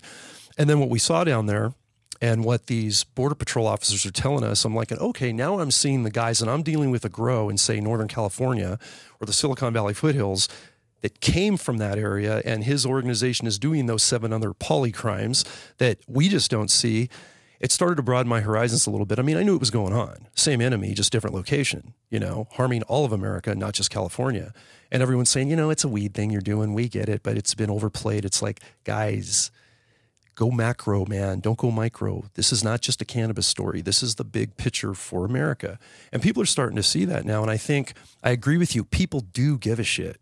They really do. Americans, I'm seeing a lot of positives. I mean, with all the divisiveness we had through the shit show of lockdowns, and I can tell you, sitting down with people, and we haven't talked about this, but do you notice that if we get off social media and bashing each other in the media remotely through digital, prompts and everything else, but I could sit with somebody that leans so far left, and I don't lean so far left generally. I'm more middle of the road. And I say, you know what? Let's sit in a deer stand. Let's hike into one of my holes, and let's just dead silence, and let's have a whisper conversation of what we're going to experience. Nothing's off the table, no judgment, because no matter what I think about my opinion, because it's informed in my subject matter that I specialize in, I'm one opinion. And your opinion, no matter where it's based, is worth a listen. And I'm going to listen. And I'm not going to judge. And I have noticed, even in our rock and roll band, in Libby, we are all different on political spectrums, completely different guys with all good-hearted, good people. And I've noticed this unification because I won't engage in a political fight of a discussion. I'll listen. I won't weigh in. We'll have discussions. And I see there's more unity. We're all more like-minded than not. If we just give ourselves a minute to breathe and not get defensive on one thing that we saw that, some Fox News triggered or CNN or whatever. Well, social media is not designed to give you that minute. It's not happened. It's almost as if it rewards the velocity of your response, which overrides what I do think that people care. I think that people are smarter than most give them credit for. And I also believe And this is a tough one because I integrate into the social media world as well. And for whatever reason, for the last few weeks, I've just been on it less. Yeah. But thinking about it more, not thinking about being on social media, but thinking about the concept of social media, it highlights oftentimes very negative things. Very much so. And that is not the experience that I have had in my 45 years. Life has ups and downs. Right. But they're far more balanced than I think what is presented on a lot of social media. And then I'll put into that traditional media outlets as well, which I think just every single day put their foot directly into their mouth and try to get, again, it goes back to the commodity being people's attention. Right. So what are people going to pay attention to? Catastrophes, for sure. But if your only outlet to the world and your only optic on the world is what you're seeing through those platforms, I think it's very flawed because I don't have I don't have experiences with people in person. Yeah. Like I have seen happen and like I have had with people on social media. It's just not reflective of the real world. I agree 100%. And social media, I know in our world, because of brands and education and business and everything you and I do, it's a part of it. We have to do it. It's kind of that necessary evil, but it doesn't. There's a certain lack of purity. There's not an intimacy to it, right? I mean, obviously, it's more business than any personal stuff for me, and it's a lot of time that we could be interacting with people, whether it's our kids, our family, our friends, hunting, whatever, all what we're here in Montana for, or what we're doing in different countries, different tastes. It doesn't matter. But I think you're 100% right. That has changed. And I think if we can just agree to disagree, we're going to be in a lot better place nationally. And I'm starting to see people care more. And this particular cartel issue is an example on the public safety. Hey, we all agree this sucks. We don't want cartels in America. We don't want poison water. We don't want dead wildlife. We don't want, fentanyl and smudge pots and all this crap killing our kids. So, you know what? What are we going to do to fight this? And, wherever you sit on the border control issue, wall, no wall, more protection down there, immigration screening, whatever the process is, what makes the most sense for the country and still being a humanitarian nation? Because we're a melting pot. Nowhere in this argument do we say, oh no, we got to stop border crossings. We got to stop immigration. Absolutely not. I mean, anybody that can get here and be part of America that wants to be here, God bless them. Man, we're lucky. We are so lucky to be Americans. There's a reason why people will literally risk everything to try to get to this country. And I say that fully acknowledging the deficiencies that exist in this country, of which there are many, but there are also so many things that are a beacon to everybody else in the world, and that is why people will risk it all to get here. Exactly. That's 100% true. And I think what we have and why it's so sought after, I think it's worth fighting for. I mean, you dedicated your whole career, you risked your ass overseas, you did an amazing thing on the teams. I've had a whole career doing my part domestically, and I wouldn't change it. And anything I think we can do now on the outreach scale and educating people so we can, maybe make that pin mightier than the sword, because honestly, I can't tell you how much more awareness has come to this issue since I did retire and I could speak freely. Yeah. Do I miss pushing a rifle with my guys and doing occasion? I'd love to be operational. I miss it. I miss the team. I'm sure like you do with your guys. Everybody does, but everybody times out as well. It times out, yeah. And the longer I've gotten, now I've been out 5 years and I miss the men, but I don't necessarily miss missions anymore. And when I was back in Siskiyou County last year, going in behind guys I worked with on the sheriff's office, and we were doing on a media side, and they were really glad to have us there. And I was like, damn, man, I'm running crazy through another grow site, except this has hoop houses and it has Tyvek suits and it's a little unique. I didn't see a lot of this, on the outdoor trespass thing, and it was educational. But when we got out of that, I kind of went, whew, wow, there was a lot of dangers out there. That was a crazy day. That could have went really sideways. I mean, we had a much bigger elemental enemy force in the region than one grow site out in a remote area 8 miles from nobody. So yeah, there is a time where it times out. You're spot on there. But the education aspect of it to help people make better decisions, or more informed, better isn't the right word. I'm going to correct that.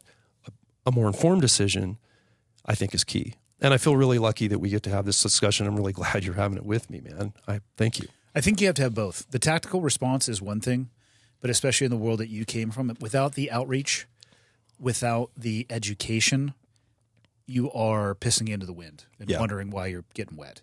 Yeah. You have to have both. And I actually think that the tactical stuff that your teams do is analogous to, the cartoons where the dam starts having so you can put your fingers in that. Yeah. But what you guys are doing, guys and gals, are doing is building a better dam.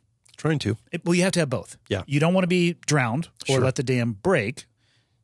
So you got to stop you got to plug the holes, but also let's get some engineers in there and maybe figure out why it's structurally no longer sound. Yeah, that's a good analogy. And design a better dam. Yeah, that's a killer analogy. And I think, we're still healthy enough to keep doing it. We'll do it till the wheels fall off, and just do our part. And I just hope for the sake of the country and our family and your kids and all of my family members and, all of us, that we can just make some positive steps and protect our home front a little bit more.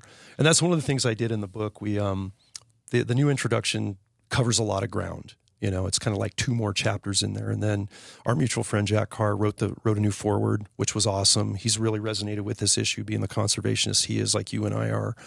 Mike Ritland as well wrote an afterward note. I tuned up some chapters. We added photos. And we changed the cover design completely to take a cannabis leaf off. Because when we had a cannabis leaf on the book cover of the first one, some people would look at the cover and go, war on drugs. This is an anti-cannabis book. And as you know from the content knowing me, it's completely the opposite. Yeah, it's the opposite. You find out how allied we are with legitimate cannabis, how we're fighting the cartels, and all the cannabis people are like, dude, go Earth Warriors, stop these guys.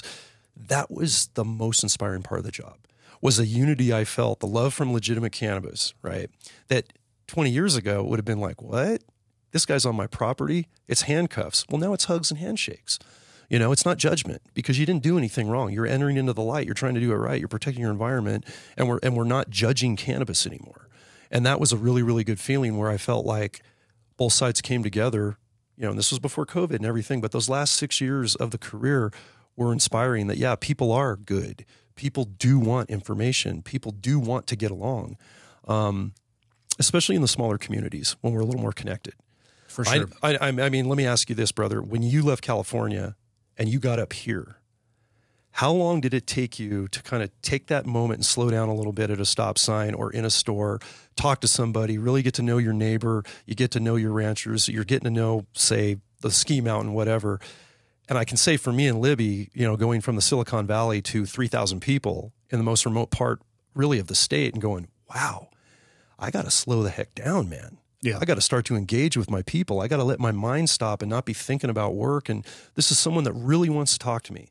This is somebody that really cares. When they ask you how you're doing, what are you up to, they really give a shit. They want to have that talk.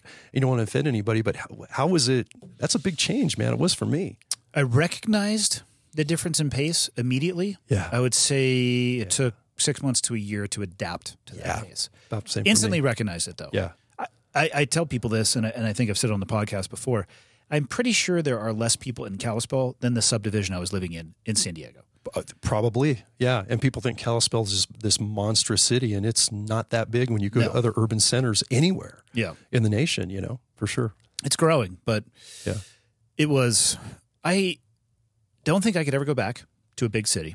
I never really enjoyed – and I know some people thrive in New York City. Yeah. As an example. I've been a half dozen times now. I'm not a fan of it at all. Like for me, not my jam. Some people could never leave that. I totally get it. But I don't understand.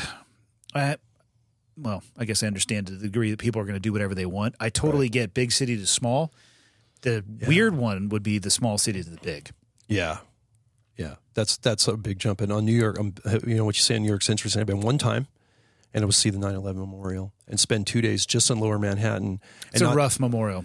Did you go all the way through the museum? I did everything. Yeah. Yeah, we did everything, man. It was crazy. In 2 days, so that if I got down to those fountains on the edge of Tower 1 and 2, and it was interesting flying in the middle of one day, and it was a light rain, so it was almost abandoned. Mm-hmm. And till it closed at night, not leaving, as that sunset and those lights came up in a mist, every American should go, man. I actually really do think that they should should take your time in the building and the memorial itself. Yes. Yeah. But stand by though. Yeah.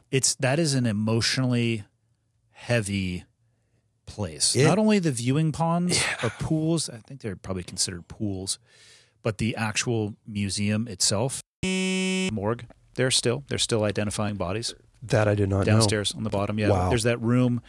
You go all the way to the bottom, and there's the room that everybody who died in that event, and just to the I'm not even going to guess the cardinal direction.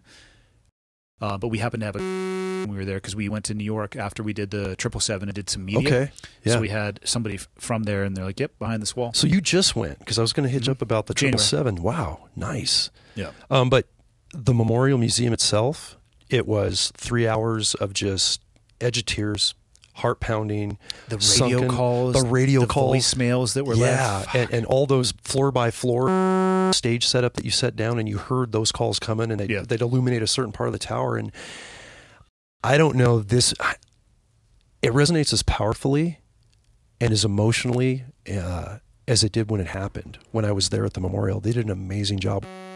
Yeah. And I hope that our next generation and kids 40 years removed, et cetera, are starting to go. And I know a lot of schools, before I was retiring, a lot of our med operators, their kids were taking class trips to New York to do the memorial.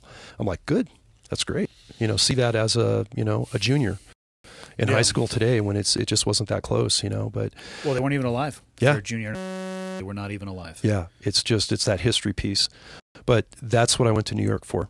And It's a heavy trip. And I'll go back to, but I don't think I'll hang out in New York for anything else but that. And the vibe in Lower Manhattan. I'm like, I agree. I think we both share that sentiment. Just don't do it. I'm not dissing them, but it's from growing up in the country and being in the woods and having that mental peace and, that fresh air. It's not for everybody. I'm glad it's for us, which is cool. Long range shooting. Yeah. What do you got? Well, you had a really cool soundbite now that with Christensen, Okay. and you talked about it. You're going to have to remind me because Yeah. honestly, I don't pay attention to most of the shit I say. Yeah, and this just just randomly came up like a couple weeks ago, and I was going to ask you anyway, like, being a bow hunter, and I shoot a bow. I don't do a lot of bow hunting because of their injury here.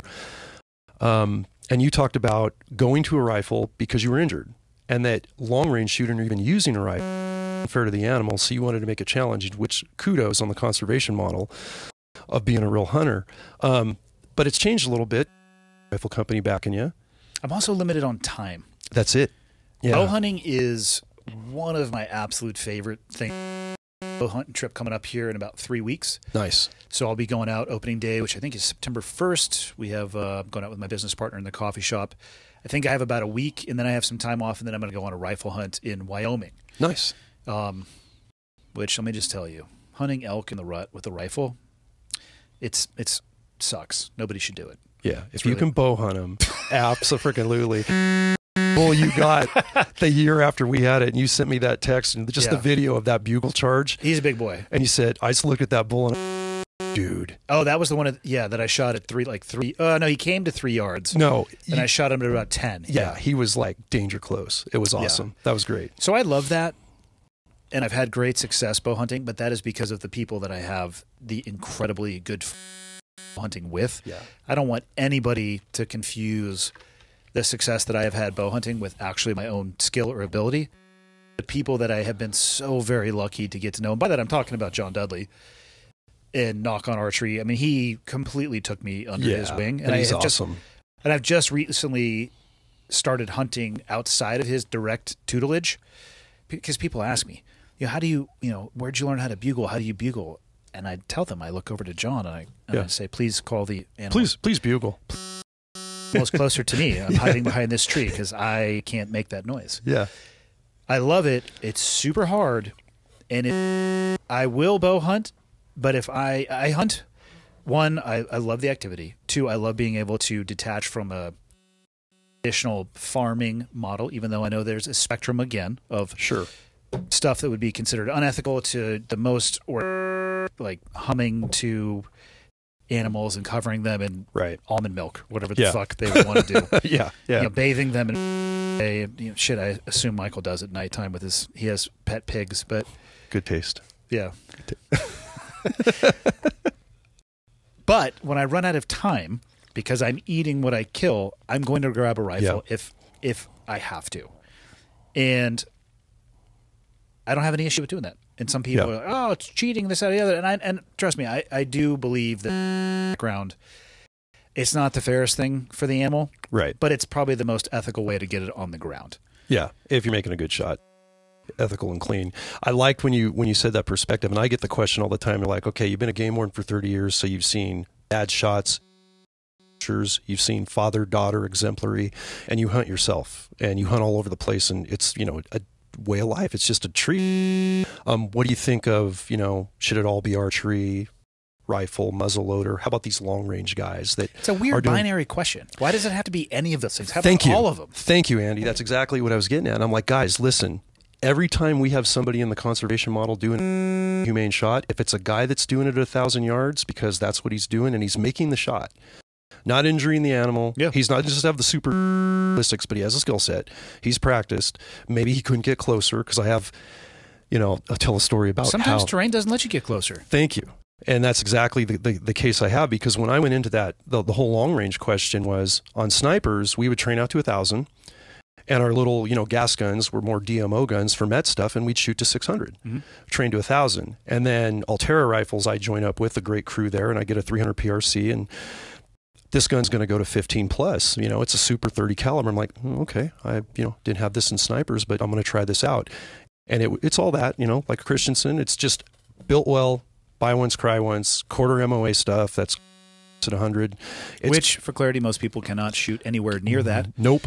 The number of 10-minute angle shooters that I've listened bitch about a angle gun is it. I just laugh. Yeah, I do too. You're missing the forest for the trees. Yeah, it's like, guys, that's perfect condition. If I can do half that or double that, I'm having a great day. But now I've got this rifle, and now we're talking about, okay, we're going to go on this ram hunt. And I remember doing that ram hunt before we filmed an episode down there for Thin Green Line.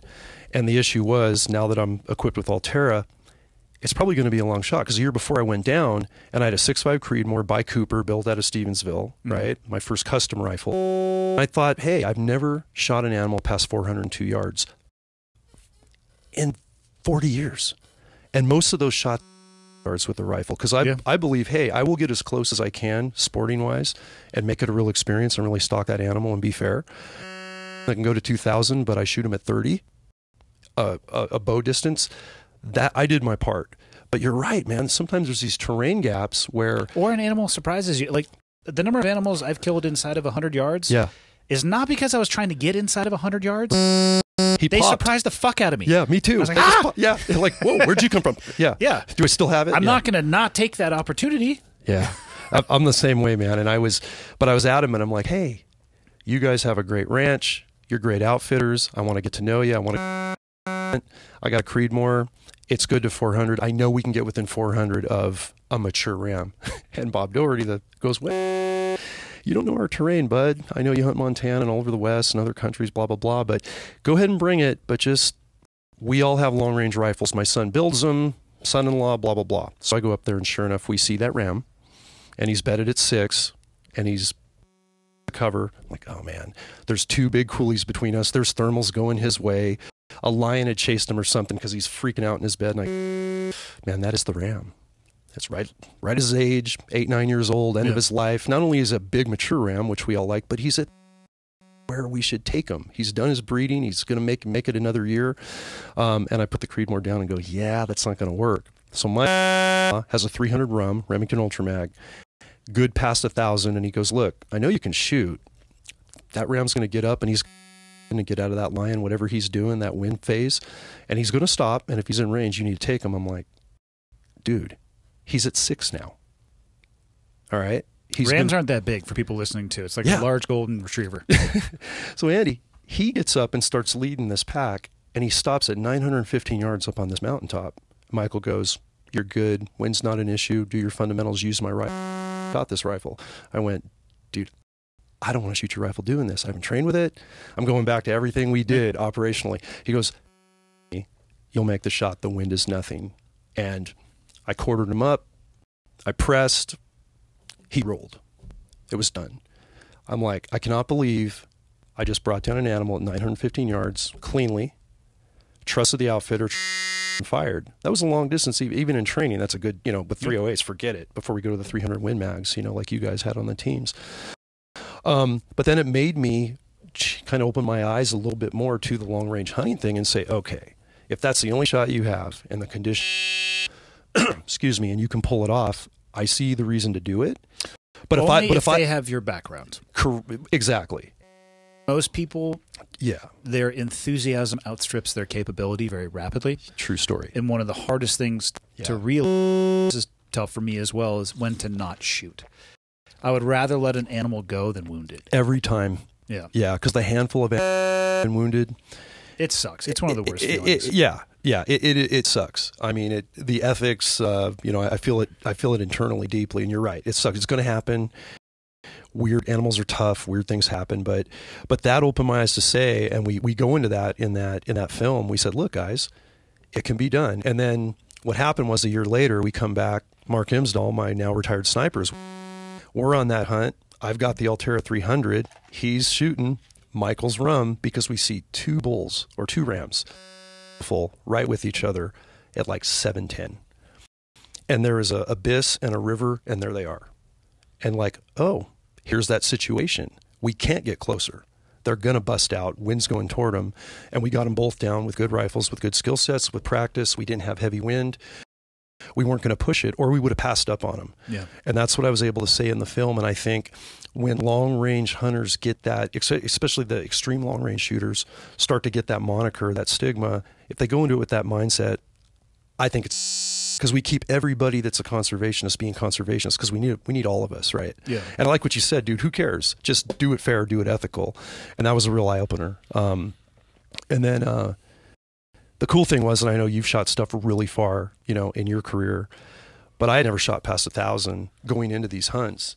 And now Walker Doherty, who's an extreme ELR, extreme long-range shooter, building like 338 Shitacks that are still actually carryable. They're not super heavy. But we start shooting plates at 2,000, 2,300. Blown away by how much that game changed versus shooting at 1,000, how quick the corrections had to be made, with barrels heating, changing down there. And it's pretty mind-blowing. It's just math and physics, really. Yeah, and understanding it all and making it all happen, but that far, no. Yeah, that's outer limits, at least in my opinion. But I would advocate for most people, bow and rifle, whatever you feel the absolute longest distance you're comfortable shooting at. Let's say it's 1,000 yard for a rifle and 100 yard for a bow hunter. I would cut it. Enough. Yeah. And that is actually, you could probably, I would almost say 2/3 for most people. You could spend all day on a flat range, drill and steel. When an actual animal comes out there, it's a whole different game. And you got a limited window because maybe they're walking in between a concealment window where you have limited time, and you're not super sure which direction the wind is blowing, or you shifting directions ballistically as your round would have to get there. Yeah. I can tell you from somebody who's wounded animal, save Guilty you as charged. the pain of doing that. Yeah. If you don't feel 100% comfortable, and if you think it's at the far end of it, consider not pulling the trigger. Yeah, get closer or look for another animal. Yeah, that's why they call it hunting, not killing. Yeah. It's not a guarantee. Yeah, you didn't get a killing license. Yeah. That's not a kill tag. That's a hunting tag. It sucks. The last time I went bow hunting was actually with Dudley, and I hit my bull maybe a half an inch too far to the right, directly into the shoulder, half an inch to the left, so straight into the lungs, and the thing. And I watched it go off, and I marked it on. Went into the trees, and we gave it time and went around, and I found a drop of blood where we started looking for it. Yeah, spooked him one time, never saw the damn thing again. I spent days looking for that animal. Yeah. You're just gutted. Yeah, you're just gutted. Yeah, and that was a half an inch off. I think my shot was 45 yards. It shows you how unprecise this whole sport is, how many variables come into it, And also how tough the animals are as well. Yeah, yeah. I mean, it's one thing, when you look at the toughness of humans that we're in battle with versus animals, they're not tough. We're a bag of pussies. We're technology. That's it. I look at a white-tailed deer, man, these big timber bucks up in the deep, deep forest, and look at these beasts, and I'm just nothing but respect. It's like, good gosh. Their instincts are on point, too. Yeah. Amazing. Yeah, when we clear, I'll have to show you some trail cam stuff, but that I'm working. But what are you shooting on the rifle side, caliber, and what's your I've been preference? messing around with 300 PRC as well. Nice. It's my favorite. Yeah. Having said that, totally and completely biased because I have a lot of experience with it. Yeah, for sure. And the 300, damn near the same thing. It really is. I think I found the rounds I'm shooting maybe like 15 feet per second. You know, Yeah. a little, it's not, maybe gets you a little bit farther. So I've been messing around with that. Nice. And Christensen made me one last year that came in the subalpine wrap Nice. for Sitka. Okay. So it's awesome. I mean, if you're going to suck at hunting, at least fucking look good. Yeah, it's look rule good. number one, right? Yeah, it blends, it Whether or trends. not you're Just look the part. Yeah. So I'm just fully matching. be I've got my cool. gloves on that are subalpine. It's not a big deal. I can't see my trigger. What is Yeah. going on, man? So I've been messing with that. Yeah, nice. And I actually went and got I'm trying to think of what it is. Not a traditional chrono. It's actually like a radar chrono. You know Labrator? Yeah. Yeah, I'm running that too. Just I made because that change. I want to get one, I'm always hunting with a can on the go, Yeah. which changes the velocity a little bit. Yeah, So I wanted it absolutely precise as opposed to just looking at the number on the side of a box. yeah. Yeah. And I have a ballistically compensating rangefinder that spits out all of the correction for windage, which is what I prefer. I don't like dialing wind. I like to hold wind. I always hold wind as well for all the right reasons. Yeah, Because that's I'm cool. a retard and will leave Yeah. it in there. Yeah. Like, I don't know why I just missed 3 feet to the left. Yeah, I just clicked. I didn't click back. Yeah. What am I doing, man? So it's I'll- for a 5-second shot. Yeah, I'll hold wind, and oftentimes actually I'll hold elevation too, depending on how much time I have. But just kind of messing around with it. I played around with the 6.5 Creedmoor for the last few years as well, only because people asked me a ton about it, and I Yeah. never shot it. Yeah. So I found it to be an effective round that is limited than any other round is. Yeah. Yeah, I find it a nice intermediate round for deer-sized stuff. If you're going to punch steel and do tactical stuff, great. I've but killed elk with it too. Yeah, bonded bullet for sure. Well, accuracy is final. Yep. You have to be able to put the round on target. But again, the first elk I killed with the 6.5 Creedmoor, it was a cow at 55 yards. Yeah, exactly. Because we were coming up hunting and we Yeah. saw a herd coming over a fence, and there's a little terrain off to the right-hand side, and they were kind of going from low and then coming over the top of that, so we just went off running to the right, identified an area where they were going to pass through. Right. Dialed for it, popped it, dropped the magnification all the way back off, and just got on a knee until the cow came in front. I mean, I could have slapped the trigger as hard as I wanted to. I mean, it's like all I could see through the optic all the way backed out was just fur. I'm like, I think I'm pretty good You here. could smash it. You're going to get the plate. Yeah. And there was lung tissue on the ground within 5 yards of the and we found it actually ran downhill and kind of tumbled a little bit. But I've put a bull elk down with 6.5. I've put a cow elk down with 6. Not crazy distance. I mean, I like that round, but I don't personally trust it at beyond maybe 300 to 400 yards for an elk size animal. I'm the same way. Yeah. I mean, now that I'm working the PRC, the 300. I think that got some ass. It's got some ass. Yeah. I mean, it's got 1,000-yard, foot-pound ass with accuracy. Yeah. Doesn't kick the heck out of you. And, running a 200-grain AccuBond. And the ballistics are everything now that we're doing applied ballistics. Because at the early sniper days, we didn't have that going. Yeah. We were doing straight old school dope, getting our drops, figuring altitude by going and training in a logbook, and then remembering, I'm at 11,000 feet, above Lone Pine today. And that thing's gonna travel. It's gonna run flat. Spend the money on the rangefinder that computes it for you. I literally have one that I don't even know the model. Otherwise, I'd put it out. About 8 years ago, it's discontinued. But it stores 5 rifle profiles. It sniffs barometric pressure, altitude, angle, and just spits. You put in barrel length, muzzle velocity, height over bore for your optic. I think there's a couple other measurements. It's just you just put it in there, put it on MOA, and it's good to go. 14.5, and just crack that thing off. Yeah, I don't have the integrated rangefinder, but a good solid Leica, then with ballistics applied with a 5700 Elite Kestrel. Yep. And all my gun profiles are in there. It's tiny. Yep. I mean, that thing changed the game. And it was some Pretty guys nice. from from DevGru that Terry Hewen actually tuned me on to that because he's we were both, teamed up with Altera for our starter rifles, both have 300 PRCs. And Terry's like, you using this yet? I'm like, no, I just have wind meters. I got my guys. He's like, you got to get a gun profile. Get a profile for this gun. And Labradar became the thing we used. And you're right, they're great because and I don't like you don't have to shoot through screens and have all these wires, man. You can have it right there. Yeah, it was literally just a little square. It's a smart deal, but that ballistics, that applied in the Kestrel changed the game. They really did, and it made it more fun. I think my 300 PRC, it took me a while to find a round that rifle really liked, but it ended up being a Hornady 212 grain. That's what it liked. It's what it liked. It Yeah. just performed really well with that round. I think it had a good mix. The right amount of pressure, wasn't overpressuring the can, and it just eats. Yeah.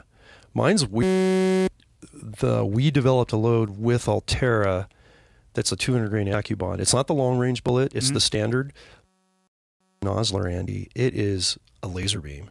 Very consistent, good to 1100 all day long. And now doing a lot of work in I got to have a non-lead. Yeah. So finding that copper round to shoot really well at long range, and even Altera's like, we hate copper for doing that, man. Get the ballistics and get it to work with those longer bullets. But hammer bullets right out of here, Really? the Kalispell area, they're amazing. Huh. Yeah, if you have the right 199 Hammer Hunter, they call it. Thing looks like a Persian missile. It's about as long as my index finger. But for the 300 PRC with the right, we're getting ridiculous accuracy, and all our California hunters are buying those guns. Yeah. So I'm working with that load now, but plenty of energy for anything we're going to do elk-wise. And I mean, the coyote, if I happen to have that in the truck and there's coyotes harassing cattle in Cali and I'm on one of the ranches I'm supposed to be looking out on, PRC does great. I will absolutely shoot a coyote with a 301 mag. I would shoot a pheasant with a 301 mag. Yeah, no one will ever say, oh, gun. I have shot a hate, turkey with one. Have you? Yeah. I hate having too much gun on turkeys. What's with that? My wife was like, we're going to have... Have neck meat? No, she said, Well, you laugh. I don't care if you shoot it, but we have to when you're done. Yeah. No problem. Yeah. We walk up to it. Where is it? No, it's all right here. The rest of it's just like been vaporized. Well, I have a wing. I have part of a... Yeah. I have, kind of some neck It was meat. the gun that I had in my hand. I hate turkeys because they're fucking assholes. Yeah. Dinosaurs. Yeah, I like the long range game. People hit me up all the time. What gun should I buy? What round? And it's an impossible question to answer. I get the same question. It's impossible. And you it's like you have to get in with dialogue like, okay, where do you hunt? What do you hunt? I can give you my experience from growing up with starting with a 243, then a 270, and I can tell you about these new whiz-bang calibers, but what are you for? What's your budget? It's a long conversation, to be fair to it, and a lot of people are asking that, Yeah. And you have to be open to the fact that responds well to every type of ammo, so you have to take the time on a flat range before hunting season to get to know your gear. Well, first off, that's just an ethical way to approach hunting season as it is. Yeah. Spend some time being current and competent. Otherwise, do what you want to do as an adult, but you're setting yourself up for failure if you don't take the time on the post may not be. And I mean, I know you've seen this, and I'm sure you get these questions, but factory ammo's gotten exponentially better. Yeah. Where you can get stuff that'll match any good hand load we do at the lab at Altura, or what I'm building myself. And the economics of it are real. I mean, if you want to spend crazy money for hand-loaded ammunition, by all means. I shot some hand-loaded stuff for that 300 PRC and played with some off-the-shelf 212. Does it out of the box. It does it out of the box. And it's not to say that the hand-load stuff wasn't spectacular. This particular rifle didn't enjoy it as much. Yeah. Yeah. So, and I love hand loading, Bud, but I have less and less time to do it. Yeah. So I'll load just for the Alteras to keep those, because they are long-range guns. But time is everything. We don't get enough time to get out there and hunt. We're doing a lot of this stuff, so the more time we can... Indeed. Speaking of time, we got to get you back to your wife. What do you want to close it out with? Well, this book's for you. We're here to plug it, but you have a copy of the first edition. Second edition? Yeah, that's the first second edition. And you're in the acknowledgments. Awesome. So, yeah, I can't thank you enough from starting this up when that book first dropped. And then I got you one of our last run of the Trailblazer V-Knives signature folding blade. It's a thin green line folder.